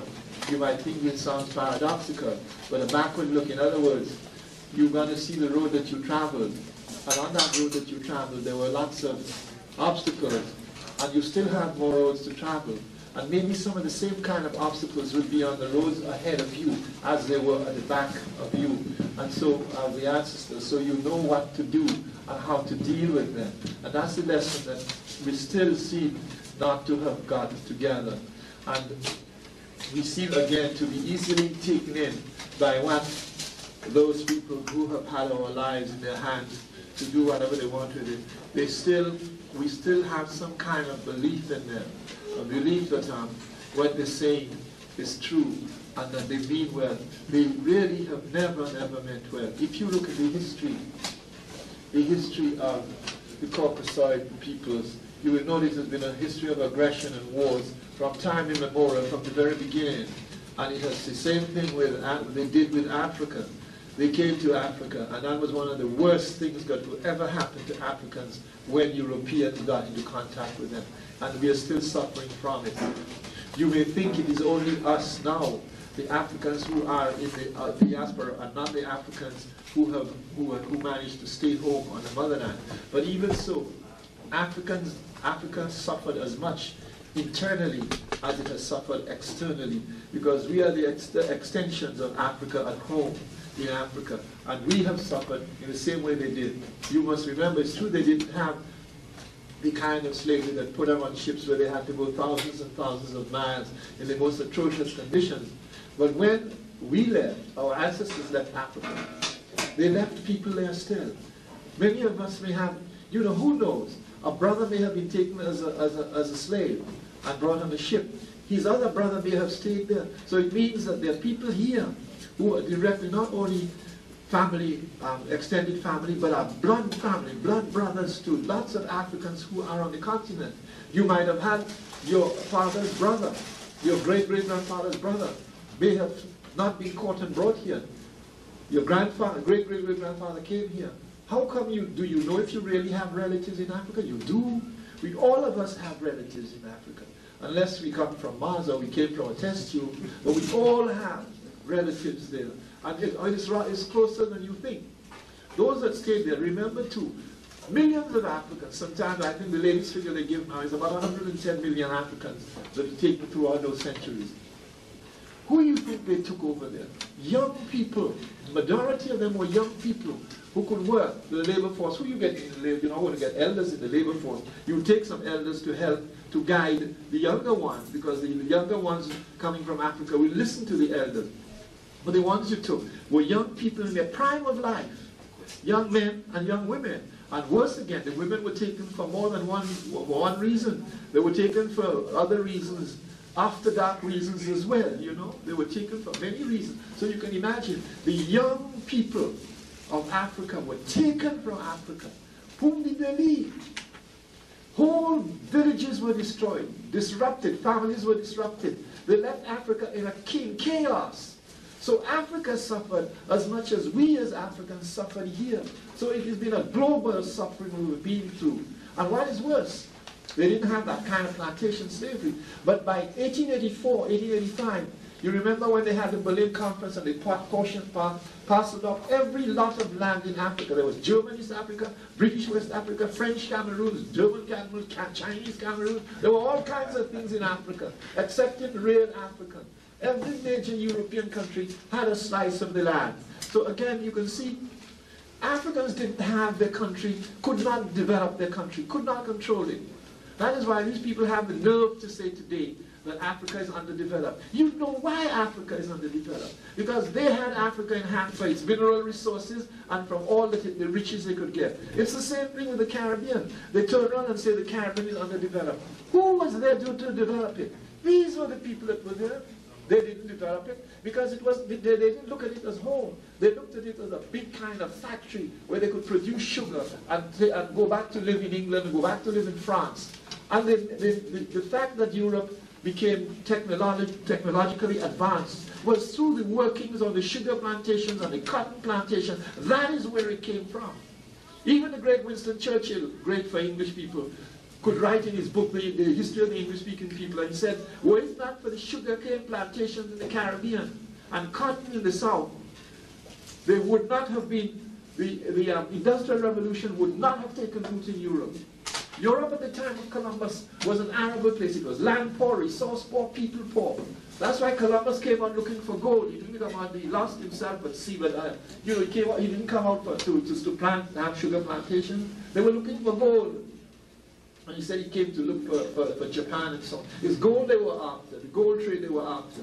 And that is why Europe had nothing. Europe was not industrialized. Up until the 17th century, Europe was not industrialized. It's later on when the sugar cane and the cotton and these things began to be planted on a productive scale. That is when Europe began to move ahead forward. There's some places in Europe today, even now, if you go to Hungary, you'll never see poverty in your life in Hungary like you in the Caribbean like you'll see in Hungary.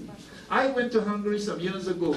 I had to go there. I was invited to a conference, a literary conference they had at the Pen Club.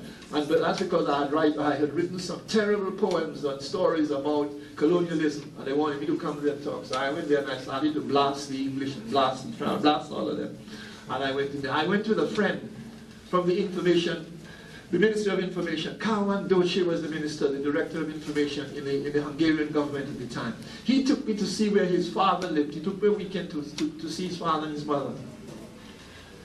The house didn't have any, we didn't have television for a start, and there was television already. In the 60s I went to Hungary as this guest of the Hungarian government. The place was backward, and in the drinking wine and having something to eat, some kind of black bread they make there that you have to have good teeth to eat the bread, and cheese and all that kind of thing, and wine. So I asked, after a while, I'm sitting there talking to them, I asked to go to the restroom, the John. So Carmen said, okay, come on, I'll take you. The man takes me in a yard, and I have to walk to a little house in the yard. And he said, yes, that's where you have to go, winter and summer. I said, Carmen, help me. He says, no, we can't. When I went there, I'm thinking I'm going to see, you turn a knob or something. Like, how much turn a knob? It's an earthen thing that's there. I said, heck, in the winter I would have to die because I wouldn't go out there to do that in this place. And they're talking about other places. When they talk to you about Europe, they show you the Champs-Élysées, they show you the Eiffel Tower, Notre Dame. These are the places. They have a lot of nasty old little places I can tell you that they don't show you. But when they have to talk about Africa, you know what happens. We don't even go into it.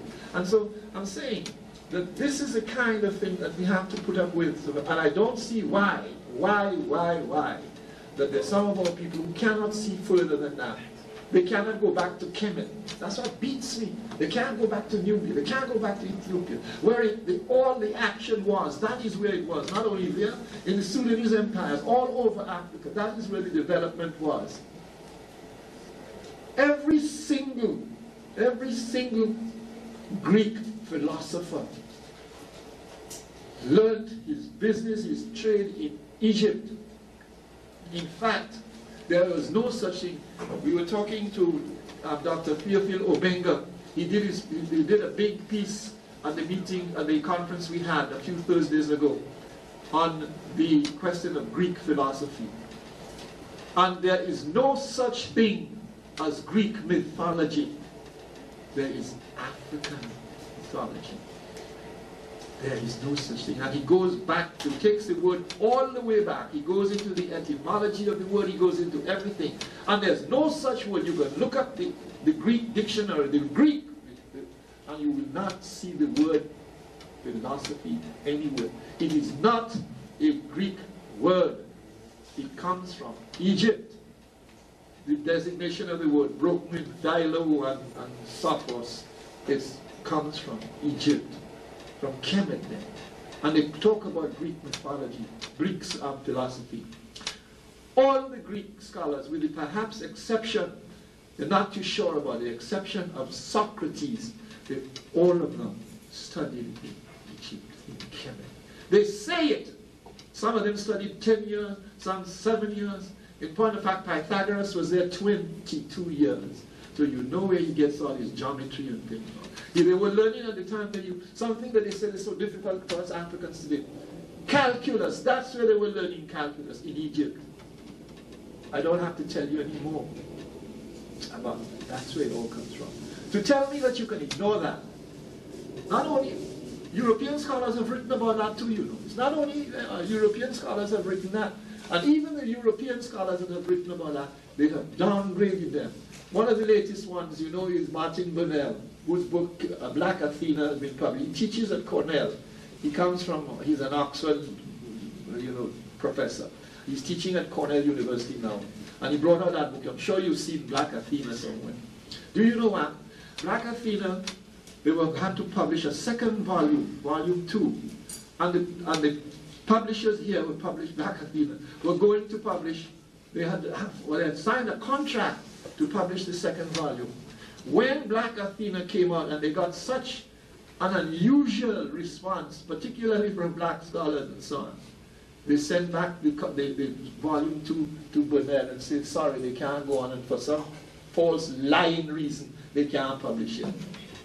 They won't publish it. Even one of their own kind, you know, because they're showing Africa there in Greek business, they send the manuscript back. These people are the biggest liars. And you know, if you don't know, I know that from personal experience when I was publishing my book. They really wanted to kill me. In fact, I got threatening letters from the Ku Klux Klan right in Waco, Texas, when I came out with some fact.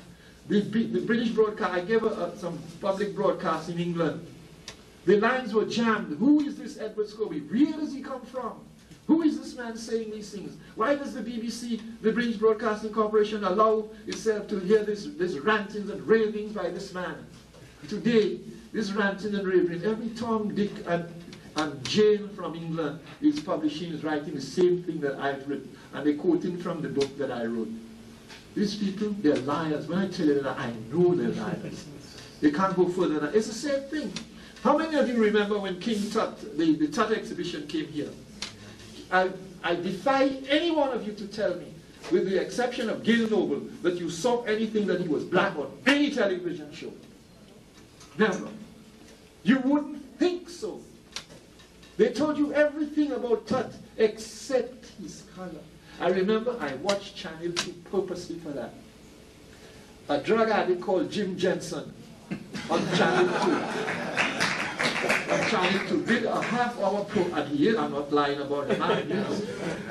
He did a half-hour show on King Tut. And all the time I'm waiting there, my ears are pricking me, waiting to hear black or something somewhere. Not the man skirted round and round the rainbow, never said that. Not one of them. I went and I was looking at the exhibition, going to the Tut exhibition near the Museum of Natural History. One long line of white people. I don't know if you ever saw people going into the exhibition. They never said, and look, Tut's, well, Queen Tie. If there's anyone blacker than Queen Tie, it's 5 past midnight. The lady, you can't miss her. And they never had anything about that. You know, they hid that. When our people can do that, these people are criminals, you know. They're criminals. There's only criminals can do a thing like that. In the face of everything, like now they're avoiding all the forensic evidence on that case in Central Park, you know? Yeah. They can do as though it never happened. And I have no doubt that those cops put those words in those boys' mouths and did exactly what those boys said. Rub your shirt, take a piece of blood and rub it on your shirt, on your. You remember that? Take some blood there and rub it on your clothes. The brother refused to do that. I believe it. I believe he said that. The boy is not imaginative enough to say that kind of thing, because he wouldn't even perhaps know why they want him to do that. But he's smart. He's African intellect told him, don't do it, you know. But I'm saying this is the kind of thing that happened, all up and down. That is why this man wrote a book some years ago, Justice Higginbotham in A Matter of Color. I'm sure some of you know the book. The man said that he's not saying this for anger, he's not saying from anger or anything, but the things, the American legal system has never been true, has never been honest with black people. And they have messed up the lives of millions of black people by keeping them outside of the law and making another law for them. This has done it from the beginning, and it's doing it even more so today. So, I mean, one can have absolutely no trust in them, because these are things that one knows. And the other thing too, we may not have looked at it that way, but I was very when I was with them originally, I was very young, and I grew up with them kind of thing. And I grew up in their presence, you know, with them in the Air Force. When I was there, I flew with a lot of them, white fellas, and, you know.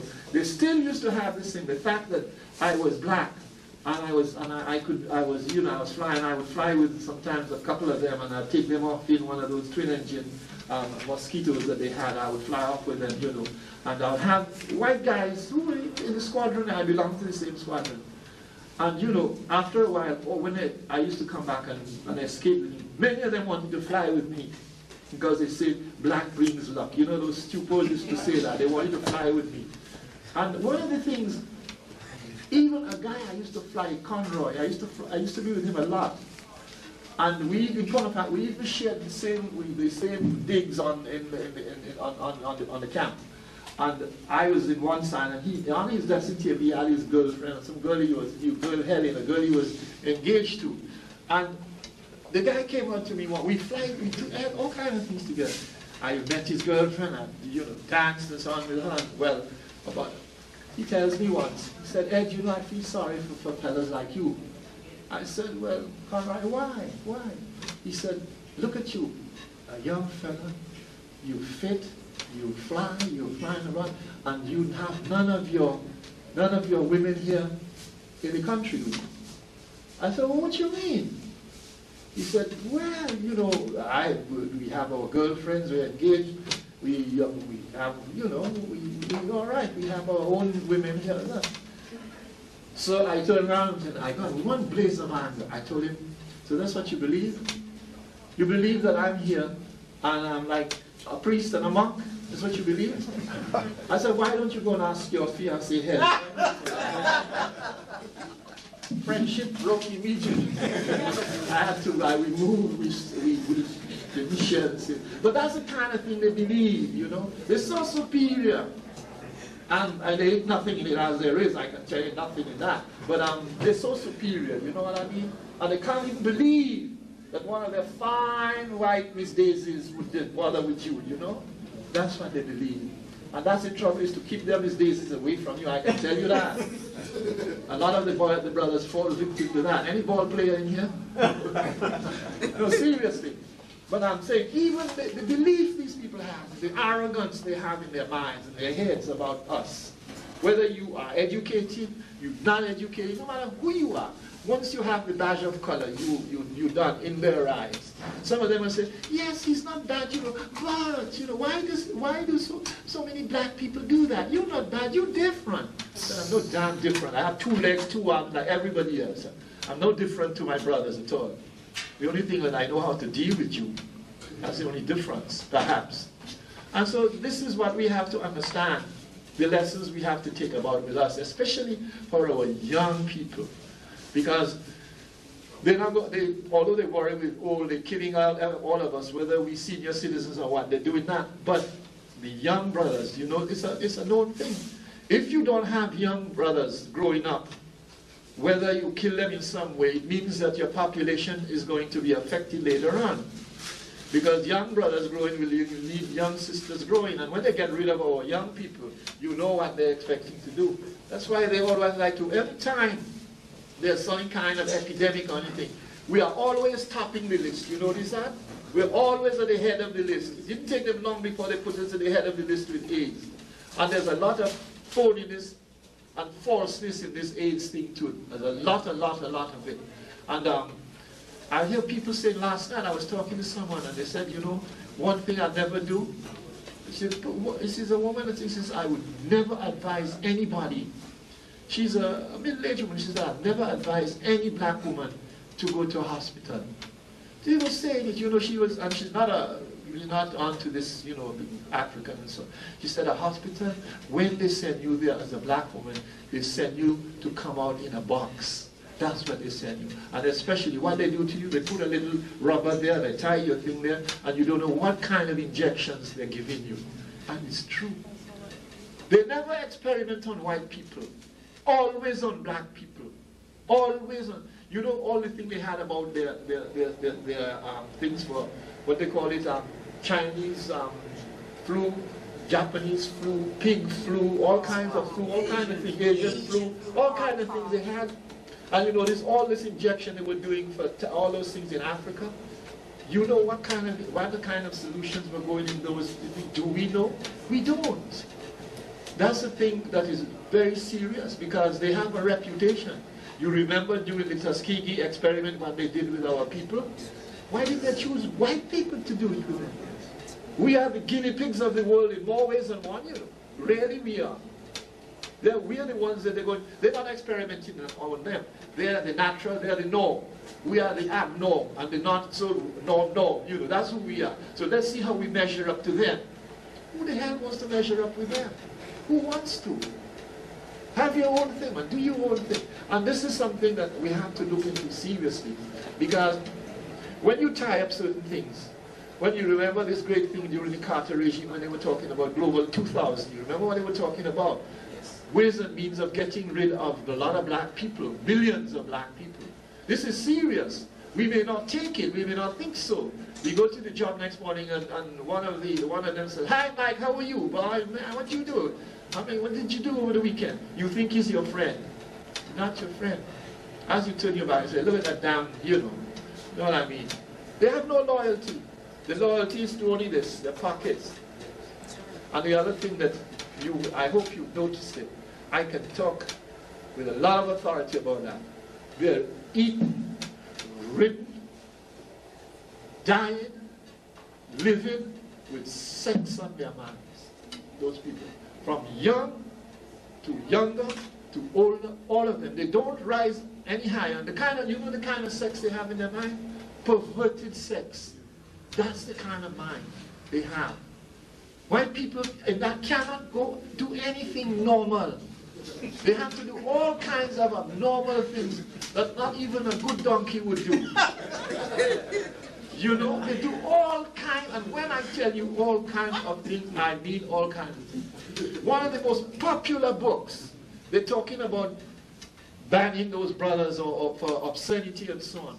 One of the most popular books in England, way back in the 19th century, written by an English woman, the book dealt with 4 young teenage girls, aged 16, 17, 18, and that age. And all 4 of them are telling you in the book how each and every one lost her virginity.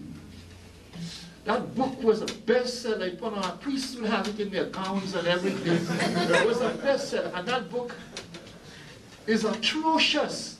They republished it in England. It's atrocious. And if you hear the things those girls are supposed to, they're written in the book, those of you who don't have here, it would give you here. You know, it would, or those of you who have it would give you more. It's a terrible book. And another book they have on prostitution. They call it The King's Mistress. That's the title of the book. And the people, the kind of prostitution that went on in London town, from time immemorial to even up until recently, would give you gray hairs in no time when you read that book. It is the most perverse book.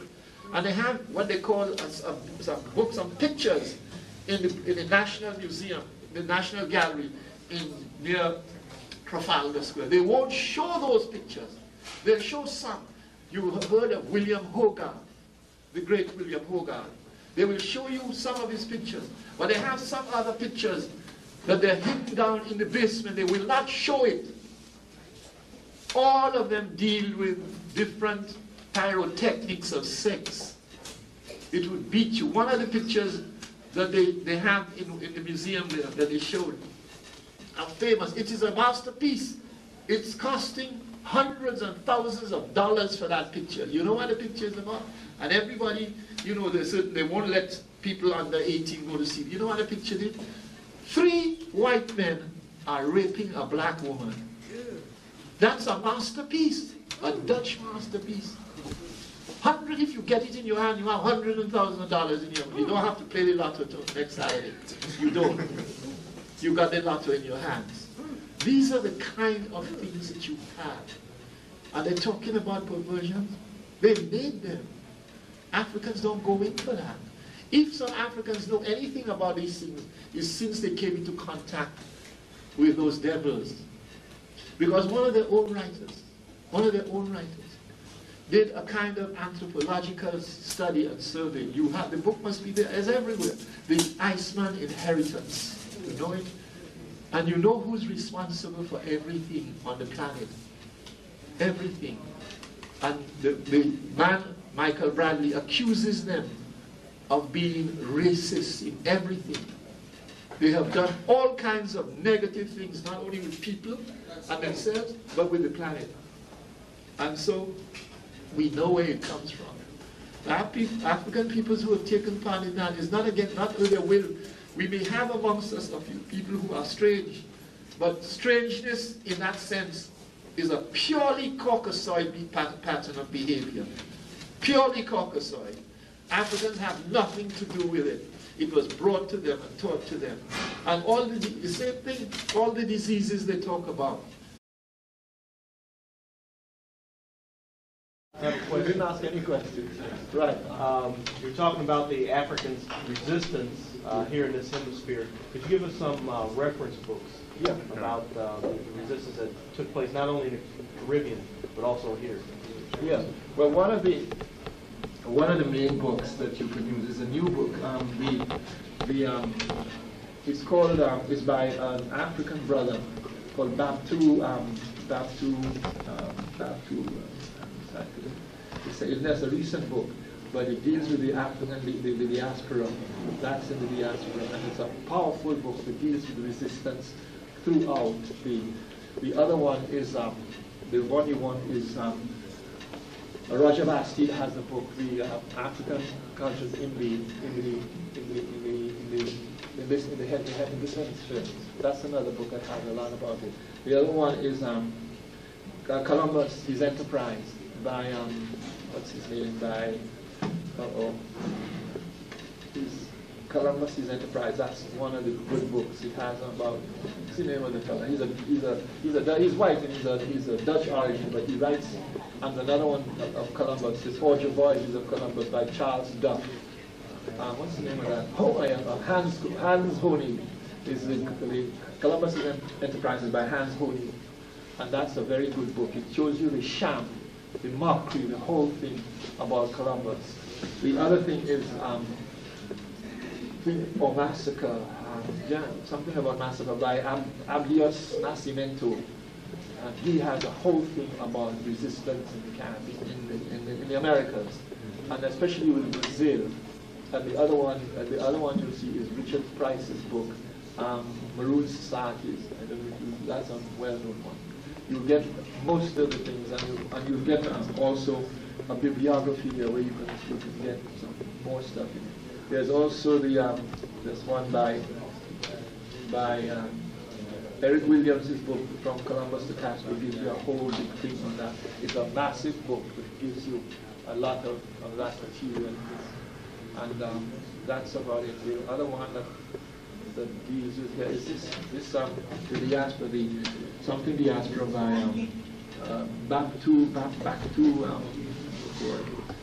anyway, it's a new book. It deals from 1400 right up to the present time. It goes through all of it. I'll remember the name will come back to me. Oh, just a minute. Just a minute. I must have it. I think I have it here.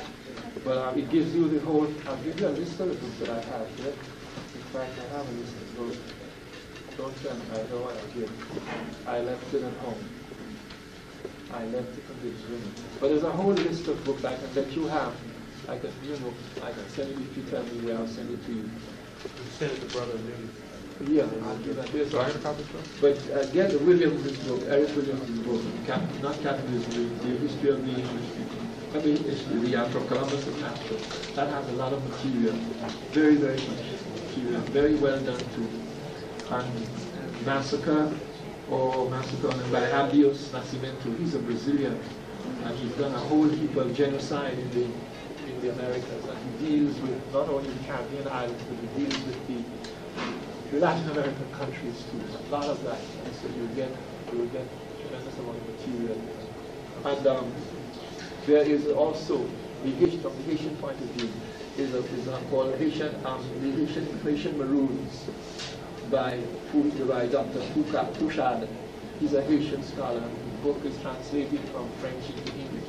It's published by the Boukman Press, and it's called Haitian Maroons by Dr. Fouchard, Jean Fouchard, Fouchard. And it's a classic book with a lot of lessons. There's another one. It's done by White and Black, and it deals with the early history of the Spanish and the Brazilian areas of the Caribbean. It deals with the revolts and the changes that took place, particularly that part of it that deals with the Portuguese, because we don't have too much dealing with the Portuguese. Abdios Nascimento deals with the Portuguese and the resistance put up by the Africans. And as I told you, Richard Price in his book, he does a lot of that with the Maroon societies. And there's a new book that's just been published by African Free Press, African World Press here, by Chicoli, Calahut Chicoli. He's in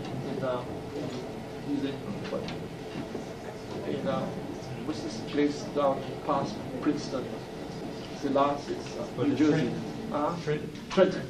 He's there, and it's a book called The Jamaican Maroons. It's a whole big work, not only about Jamaica, but dealing with all the Maroons. It's an expansive book written by a sister called Mavis Campbell. It's just come out about 4 or 5 months ago. That's a good book too. And there's the other book by the sociology of slavery, dealing with the revolution, by Dr. Orlando Patterson. She's a Jamaican. He teaches at Harvard. His book is Sociology of Slavery and Resistance. That's a good book. There are lots of these books that are very, very good. Especially that last one. I can't remember the author's name. Abdu or something is his name. But it's been published only about a year now. It's comprehensive work dealing with North America, dealing with the Caribbean, dealing with the other Latin American countries. And it deals with great detail about that. So there's a lot of work to do. And it's worth doing to you, especially dealing with the work the Portuguese were dealing with the Quilombos, because they had Quilombos like Maroon societies, and as they call them, Quilombos. They had them all over Brazil, particularly the main one being the whole thing on Zumbi in Palmares. And that film, I don't know if anybody has seen Quilombo. They should. Those of you who haven't seen Quilombo, the film, please go and see it. You know, I had a tape. I did the tape to somebody. I haven't got it back yet. The entire film, but it's worth seeing. It's a powerful piece of work. You know, there's certain parts of it. Remind them, December 1st at 6 p.m. Black Gold. The Black Gold. Location. Right. Good. Location at the center. Where you at the center? At Black Gold, right? 500 watt channel. Yeah. In Plainville. It's a great film. You like it, especially. I remember the part when they were taking over the plantation from that white woman. You know, was reading a thing like the Inquisition and saying what they were going to do with them. And next thing you see, I don't want to tell them what the film is about, but it's a powerful film. You really see that is the resistance that they have hidden away from us. They prefer to tell us about nice white people who are freeing us. You know, instead of seeing that film, it really moves you when you watch that film, and to see how people can behave together. One of the things in the film, okay, it's a tremendous film. You must see it. Okay. Sister Joy Whitley has an announcement that she'd like to share with you. And then the brother has a question. Okay, I just wanted to say before everyone left, this... By CNRJ, right to the beginning. You has it in it. You has it in Creole too, you know, and I think there's an English translation. Well, as far as the information, though, if I was going to buy one, I would buy the Irritated Genius. Irritated Genius. Yeah. By Jacob Carruthers. By Jacob Carruthers. Yeah. And the second question is that I did a little reading on the Haitian Revolution. Yeah. And the migration of Haitians, or supposedly the migration of Haitians through Cuba Yeah. and to coming into Louisiana. Yeah. Now, from what I understood, that the Europeans didn't want the Haitians to come to the United States because they were frightened of them after the beating that they gave the French or something like that. But from what I understand, it also had something to do with their fear, because they called them the voodoo warriors or something. Could you, and there's some people who say that they actually did use the esoteric powers to, along with warfare, to tackle the French. But could you elaborate on that a little? Well, they did. They used the Boukman ceremony because it's a well-known ceremony. It's called, you know, in some of the places they call it the ceremony of the souls, and it takes place when you want to make contact with the ancestors, and it does do it through it does it through dance and through drumming and through everything, and with the homegang and with the priests taking part and the people who are there taking part. It has been done, and one person who, I'll tell you, one person who witnessed it is somebody that we all here know very well, Dr. Ivan Van Sertima. He went to Haiti to do some, to Brazil with the Quilombos to do some work there. And one of the things, he showed it to me. He was taking films, not a professional photographer was with him, taking films all the time of the ceremony. They had allowed him, they were doing, this was not one thing they were doing for the tourists. It was the real thing, and they allowed the brothers, they allowed Van Sertima, because they had, a lot of the people there had known, some of the leaders there had known about Van Sertima, and they allowed the photographer to take pictures. And they were taking pictures. There was a chicken and there was a flame, and Van Sertima tells me that they shot more shots of that chicken and that flame, because there was one of the dancers, a girl dancer, that was dancing, and the chicken and the flame seemed to have had a lot of effect on her, and as though her eyes were on every movement of every inch of that chicken, and they were taking those pictures. And he said, all the films are perfect, all the films were perfect, and they must have taken, he said, over 100 shots of that, and not on one of the films disappeared. He said, you don't believe it? I said, I come from that area, so I'm tending to believe it. He said, have a look at the film, have a look at it. He says, nothing happened to the camera. They could put on, he didn't even bother, because they took films soon afterwards, and the films were showing, everything was showing on it. But of that chicken at that period of time, you can't see anything. You only see a blurred picture. You don't see anything on that picture. And he since asked an expert, a voodoo expert, and told him, there comes a time of contact where the spirit of the ancestors, the soul force of the ancestors, has in fact got into the person, the dancer, and that you will not see. You won't even see her. You won't even see. You'll only see a blur.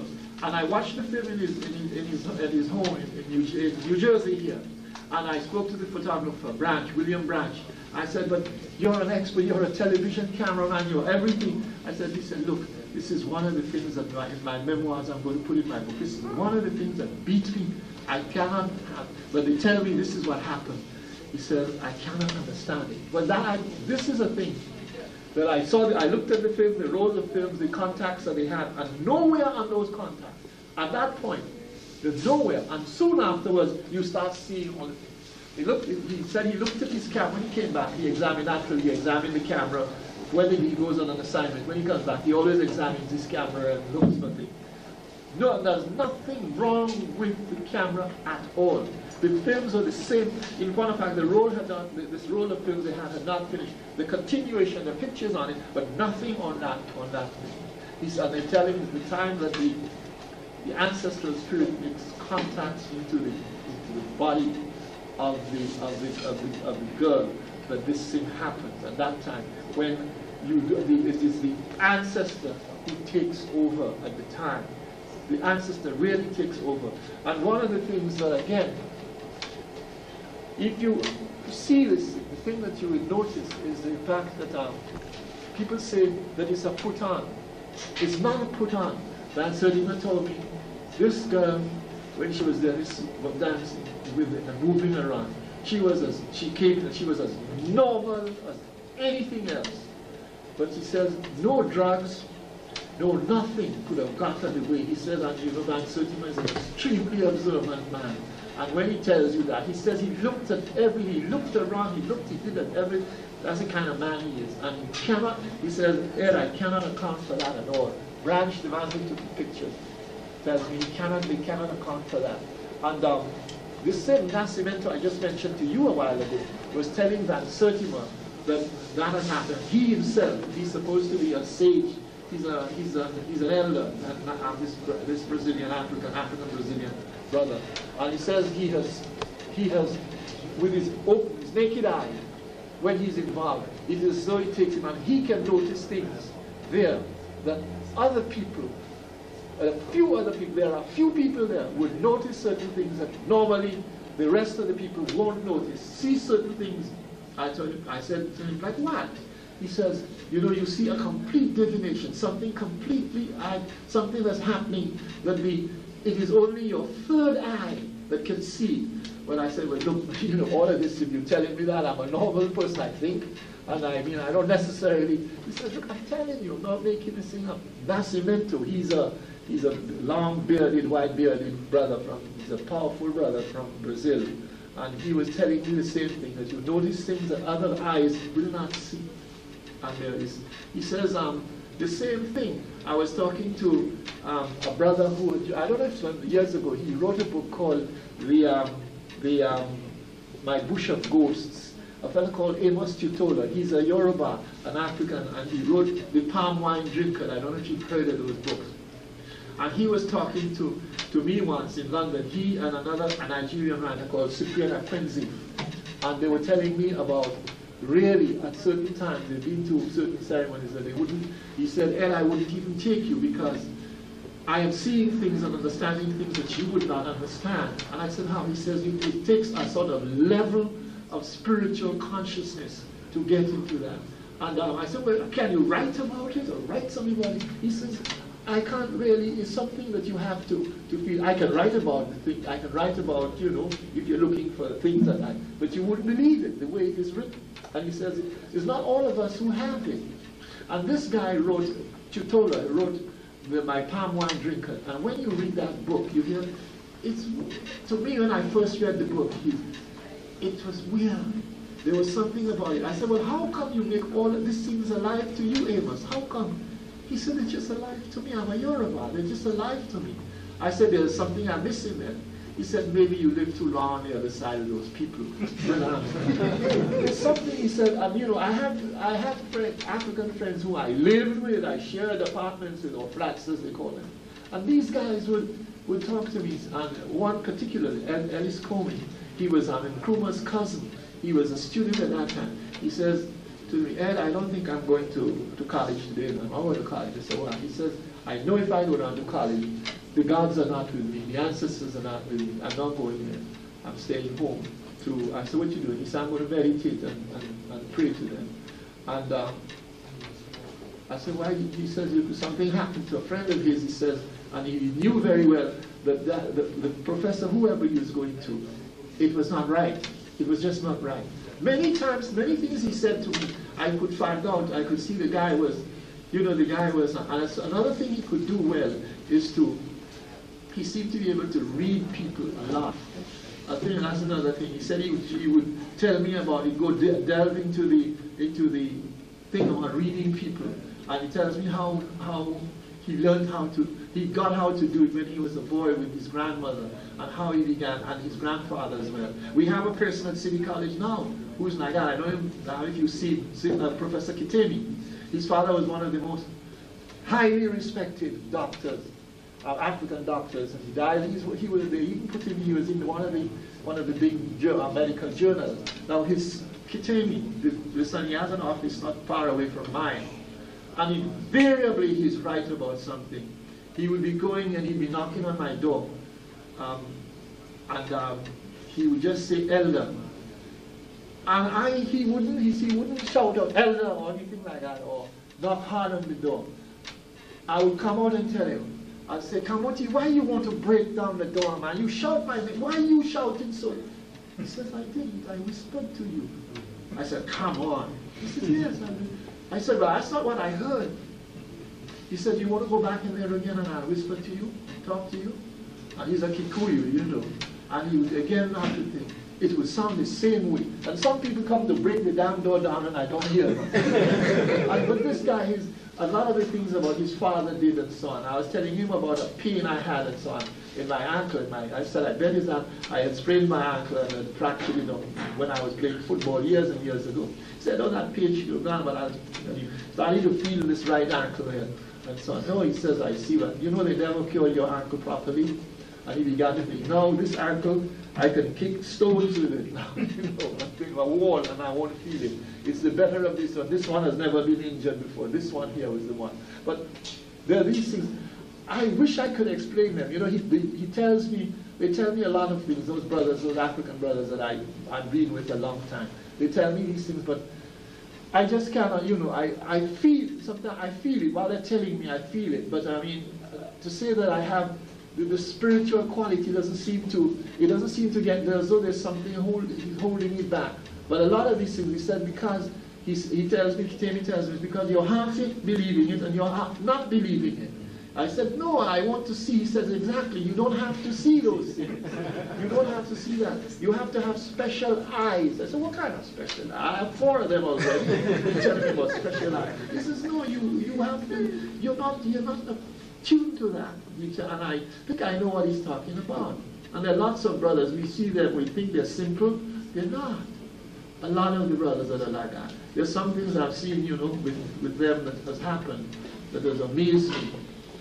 Their approach and things. He tell me something about it, give me a whole history about somebody's behavior, and then later on you find out that, you know, one of the professors, that's how he behaved when he was growing up. Lots of things about him, he says, I can see a lot of things that happened to him when he was younger. So I said, well, you take up your, like, he does that, you know, they ask him, he does a lot of baptism, he does a lot of things like that. Now for people, this brother Kiteni, you've seen him there many times, you know, when you come to the office. That's fine, but yeah. Yes, I just wanted to ask a question. Yeah. During your lectures, one of the things that you stressed, the fact that we had many of the same contradictions during slavery, which we have today. And one of the things that often mystifies me is that we keep making the same mistakes over and over and over. Despite the fact that you had slavery votes on every island in the Caribbean, as you had mentioned, as well as in this country, but we still keep selecting leaders with that slave mentality. Pervasive in the Caribbean is pervasive here. I want to ask, how do we kind of break that cycle of producing this kind of questionable leadership? You know, among ourselves, one of the things that we are trusting people to begin with. We give people the benefit of the doubt. We're not a warring people, really. Though. We might quarrel with each other, but deep down, we don't have the same mentality to do somebody really bad that has done us harm. We have that quality, and we always feel the next man or the next person will be better than the one before. And that is never the case. We don't bother to go too deeply. Once it's one of our people, it has to be very blatant for us to go into it and say, well, look. And we even say, give him another chance and so on. And we've done that repeatedly. And we can see now, looking back, we can see who the one. You only have to look back a short while. And whom do you notice was one of the most powerful politicians, Adam Clayton Powell Jr. Look at what he did. I mean, he was in a position of power and he used it for our people. And look at another man, about what? Adam Clayton Powell would be much, much older than Dinkins. And look at the present mayor of New York. Look at him. In no way has he done anything to benefit us. At least when somebody died or something happened when the cops did something, Koch, for all his insincerity, would go and make a statement and talk about it. It's like Dinkins had never heard of the people who have been murdered and killed. He has never even, but look what he did. He comes into a supermarket and buys orange juice. Yeah. I mean, he would not stand up and say like the poor sister that was killed in the Bronx. The man would make a statement about it, come out and make a statement like a man. In any case, he's only there for one term anyway, so he might just as well make that statement now, because he's not going to be there again. Not many blacks are going to vote for him, and in any case, it's going to be a white guy that's going to be there the next time. He came in by the skin of his teeth. Look how he bent over backwards with the Jews. The only thing they didn't do is to kick his behind. Or they may have done and we don't know.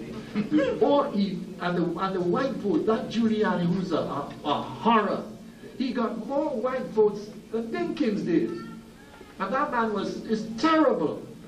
And they could vote for a monster ahead of Dinkins because Dinkins is black. You talking about you're a mayor for everybody. I disagree with you. You mustn't be a mayor for everybody where there is so uneven in the society. The ones that have not been included when other mayors in there have been us. Koch went in there and everything was Jewish. If you went to Gracie Mansions or when, everything is Jewish in there. Everywhere you go is Jewish people.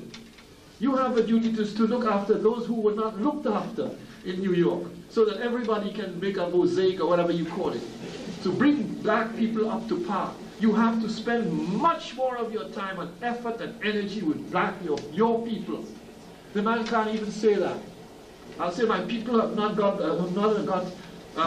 been treated right. I'm going to treat them right so that they can come on par with Jews and Italians and everybody. Then I can look and say that I'm a mayor for everybody. But I have first to be a mayor for my people who've been left down all the time. He can't even say that. What kind of man is that? For all his education and everything, he's not worth us a light. And so this is the kind of thing that happens. They get there and they have to worry about their jobs and their vote. If people vote for you, they vote for you. If they don't vote for you, they don't vote for you. Because you did something wrong and they didn't vote for you. So you go there and do the right thing. Whatever it costs you, do the right thing. I can say that, I know that. One of the most popular men in the island of Dominica went among the bourgeois and said, I was one of them. In point of fact, I won't even go into that story. It's too long a story to go into. But I said, look, the people, the grassroots people matter. I'm there to help them, and I'm going to help them. I said, if you all don't want to vote for me, that's your business. Don't vote for me. I don't want your votes. If it's for you want me to vote to be nasty and bad and rude to the grassroots people, you're getting a wrong person. And I didn't care what happened.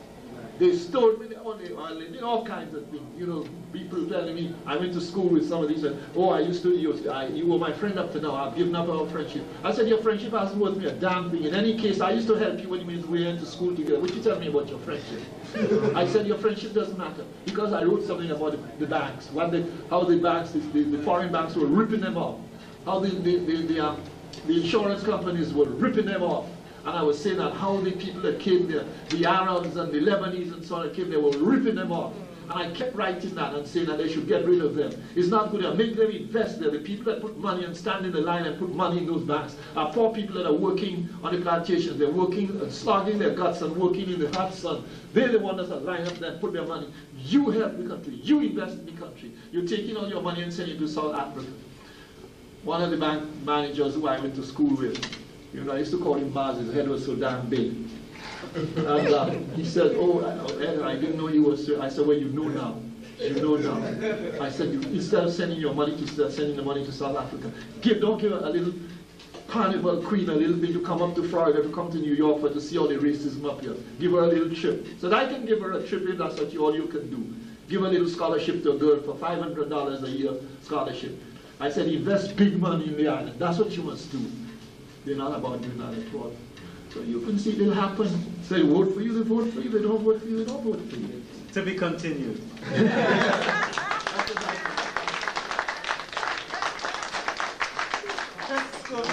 Has to go back to the city. That's the only reason why I'm cutting him off.